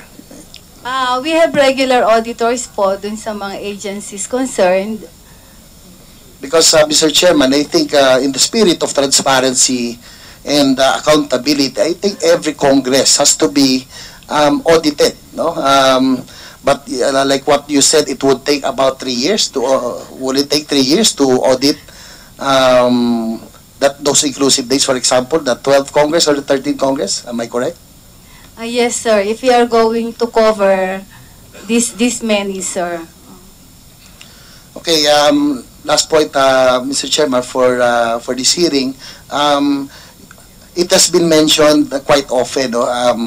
Almost 3 members of our colleagues, not that I am defending my colleagues or my party mates, no? But you know, in the spirit, Mr. Chairman, of transparency, I guess the Filipino, we owe it to the Filipino people to know everybody who is involved in this scandal or scam. Director Susan, last week before we wrapped up the proceedings, aside from the 3 you mentioned, additional 2 for which I think our Senate President pro tempore defended himself. Are there other legislators or senators who also channeled or funneled their PDAF through these IAs or implementing agencies, no? Yung 4 na medyo named by COA na medyo regular ang pagbibigay ng PDAF or pag-funnel ng PDAF through this implementing agency, yung ZIREC, NABCOR, TRC or NLDC. Are there any other legislators? As mentioned by the chair, there are about 160 legislators. These are all named under Annex A of our report, pages 137 to 148. Mr. Chairman, I know it might take quite a while, but I think it would be good for the committee to have those records, no, for future reference, and if possible, can you mention? Is it possible to mention if there are any other senators or congressmen that are not part of those regularly mentioned? You know, Mr. Chairman, just for the Yes, record, Senator Dillon. the COA said that there is a listing. And this listing consists of those senators and congressmen who had NGOs, who utilized NGOs. But the finding of COA is that some NGOs have not liquidated. Is that correct? Yes, sir. It doesn't mean that there is fraud already, because it's just non-liquidation. Yes, sir. Yeah, just to clarify, because, you know, in this environment, just the mere mention that you are part of the COA report would already condemn you. So let us make it clear that these legislators named in the COA report, yes, indeed, utilized NGOs. But not all of those NGOs are bogus. Some NGOs are valid, I would suspect. But these NGOs, even if legitimate, were not able to liquidate. Is that correct? Yeah. Yes, sir. And if they were not able to liquidate, they are there. Yes, sir. They are in the list. Oh. And yes, sir. The deficiencies per NGO are discussed under Annex C of the report. So, dun po makikita kung ano yung mga diferensya ng lahat ng transactions entered into with those NGOs. So, iba-iba nga po ang kanilang diferensya. Iba-iba ang deficiency. Opo, iba-iba po ang deficiency nila. Okay, last point, Mr. Chairman, we are zeroing on the Napoles NGOs with this hearing. But again, Mr. Chairman, with your indulgence, I would like to ask COA or DA or whoever, are there other Napoleses operating this way?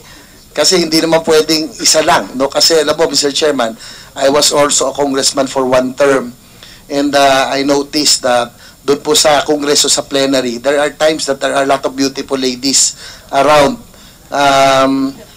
Itinatawag namin doon livelihood girls kasi naglalako sila ng mga livelihood, no? In fact, they're really beautiful. It's really hard to say no at times. Kaya nga medyo natakot ako baka nasama kami. But in this, do we know of any of other corporations or just like JNN who, you know, who are doing this modus operandi? Do you know of any? Sir, actually, nung nag-audit kami, wala naman kaming alam na ganon. We just validated kung ano yung dokumento, tinignan lang namin kung valid sila o hindi. So, kung meron pang ibang involved, hindi po namin, kumbaga sir, yung laman ng report namin is just factual.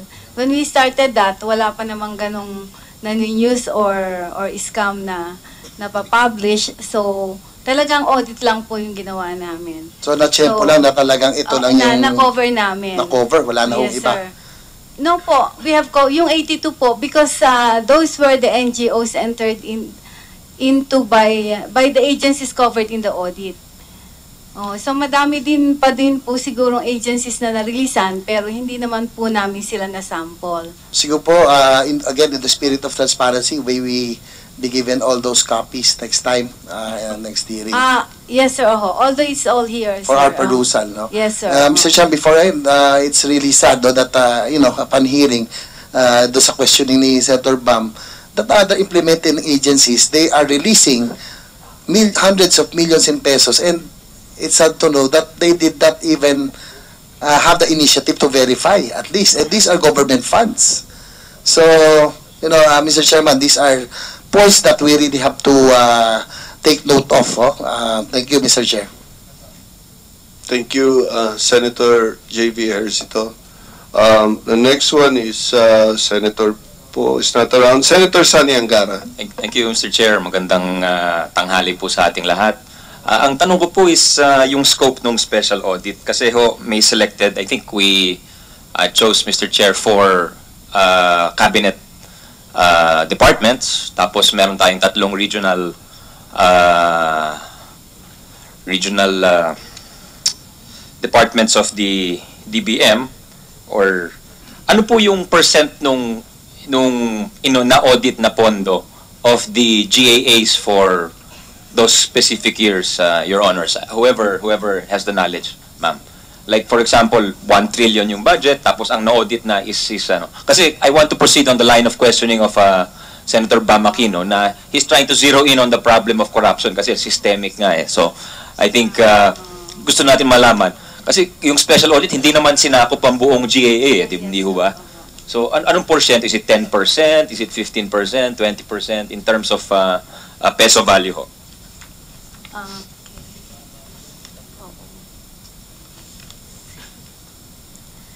Nung 2007 to 2009 po, ang allocation out of PDAF is 29 billion. So we're able to cover around 8 billion. Sa VILP po, it's 50 billion. But then, dun nga po sa audit namin, lumalabas na hindi lang naman 50 billion ang na-release. So we're able to cover around 30 billion. So 38 billion ho for those 3 years ho. Yes, sir. 38 billion out of siguro yung budget nung panahon na yon is about 1 trillion siguro approximately, no? So yung 38 billion for 3 trillion covering 3 years. It's not even 1% of hindi nga ho siya, hindi pa siya 1% ano of the, and yet it seems that we're uncovering a whole web of possible. I don't want to make any conclusions, Mr. Chair. That's not our job, no? It's really to improve the systems and the institutions. Pero it's not even 1%, ho, tama ho ba? Of the total funds released or public funds appropriated for those years. Tama ho ba? Yes, sir. So the cause of concern, Mr. Chair, ano po? Yung second question, yung second line of questioning naman po, yung kasi I want to proceed naman ho from the line of questioning of Senator Cheese Escudero, yung pinapoint out niya na there were certain resolutions and COA circulars which were not really observed in the case of some of the implementing agencies. So I'm just concerned about going forward. Ano ho ba yung publication? Are these COA, for example, dito sa audit ho, yung COA Circular 2007-001 dated October 25, 2007, which are the revised guidelines in the granting, utilization, accounting, and auditing of the funds released to NGOs, POs. Enforced pa rin ho ba itong mga COA circulars? Yes, sir. Okay. So it's enforced, no? How about the GPPB resolution number 12-2007? Enforced pa rin ho ba yan? Yes, sir. Actually, sir, yung provision na yon was already incorporated in the IRRA of RA 9184. I see Director Delantar nodding her head, no? So ang tanong ko is how come in response to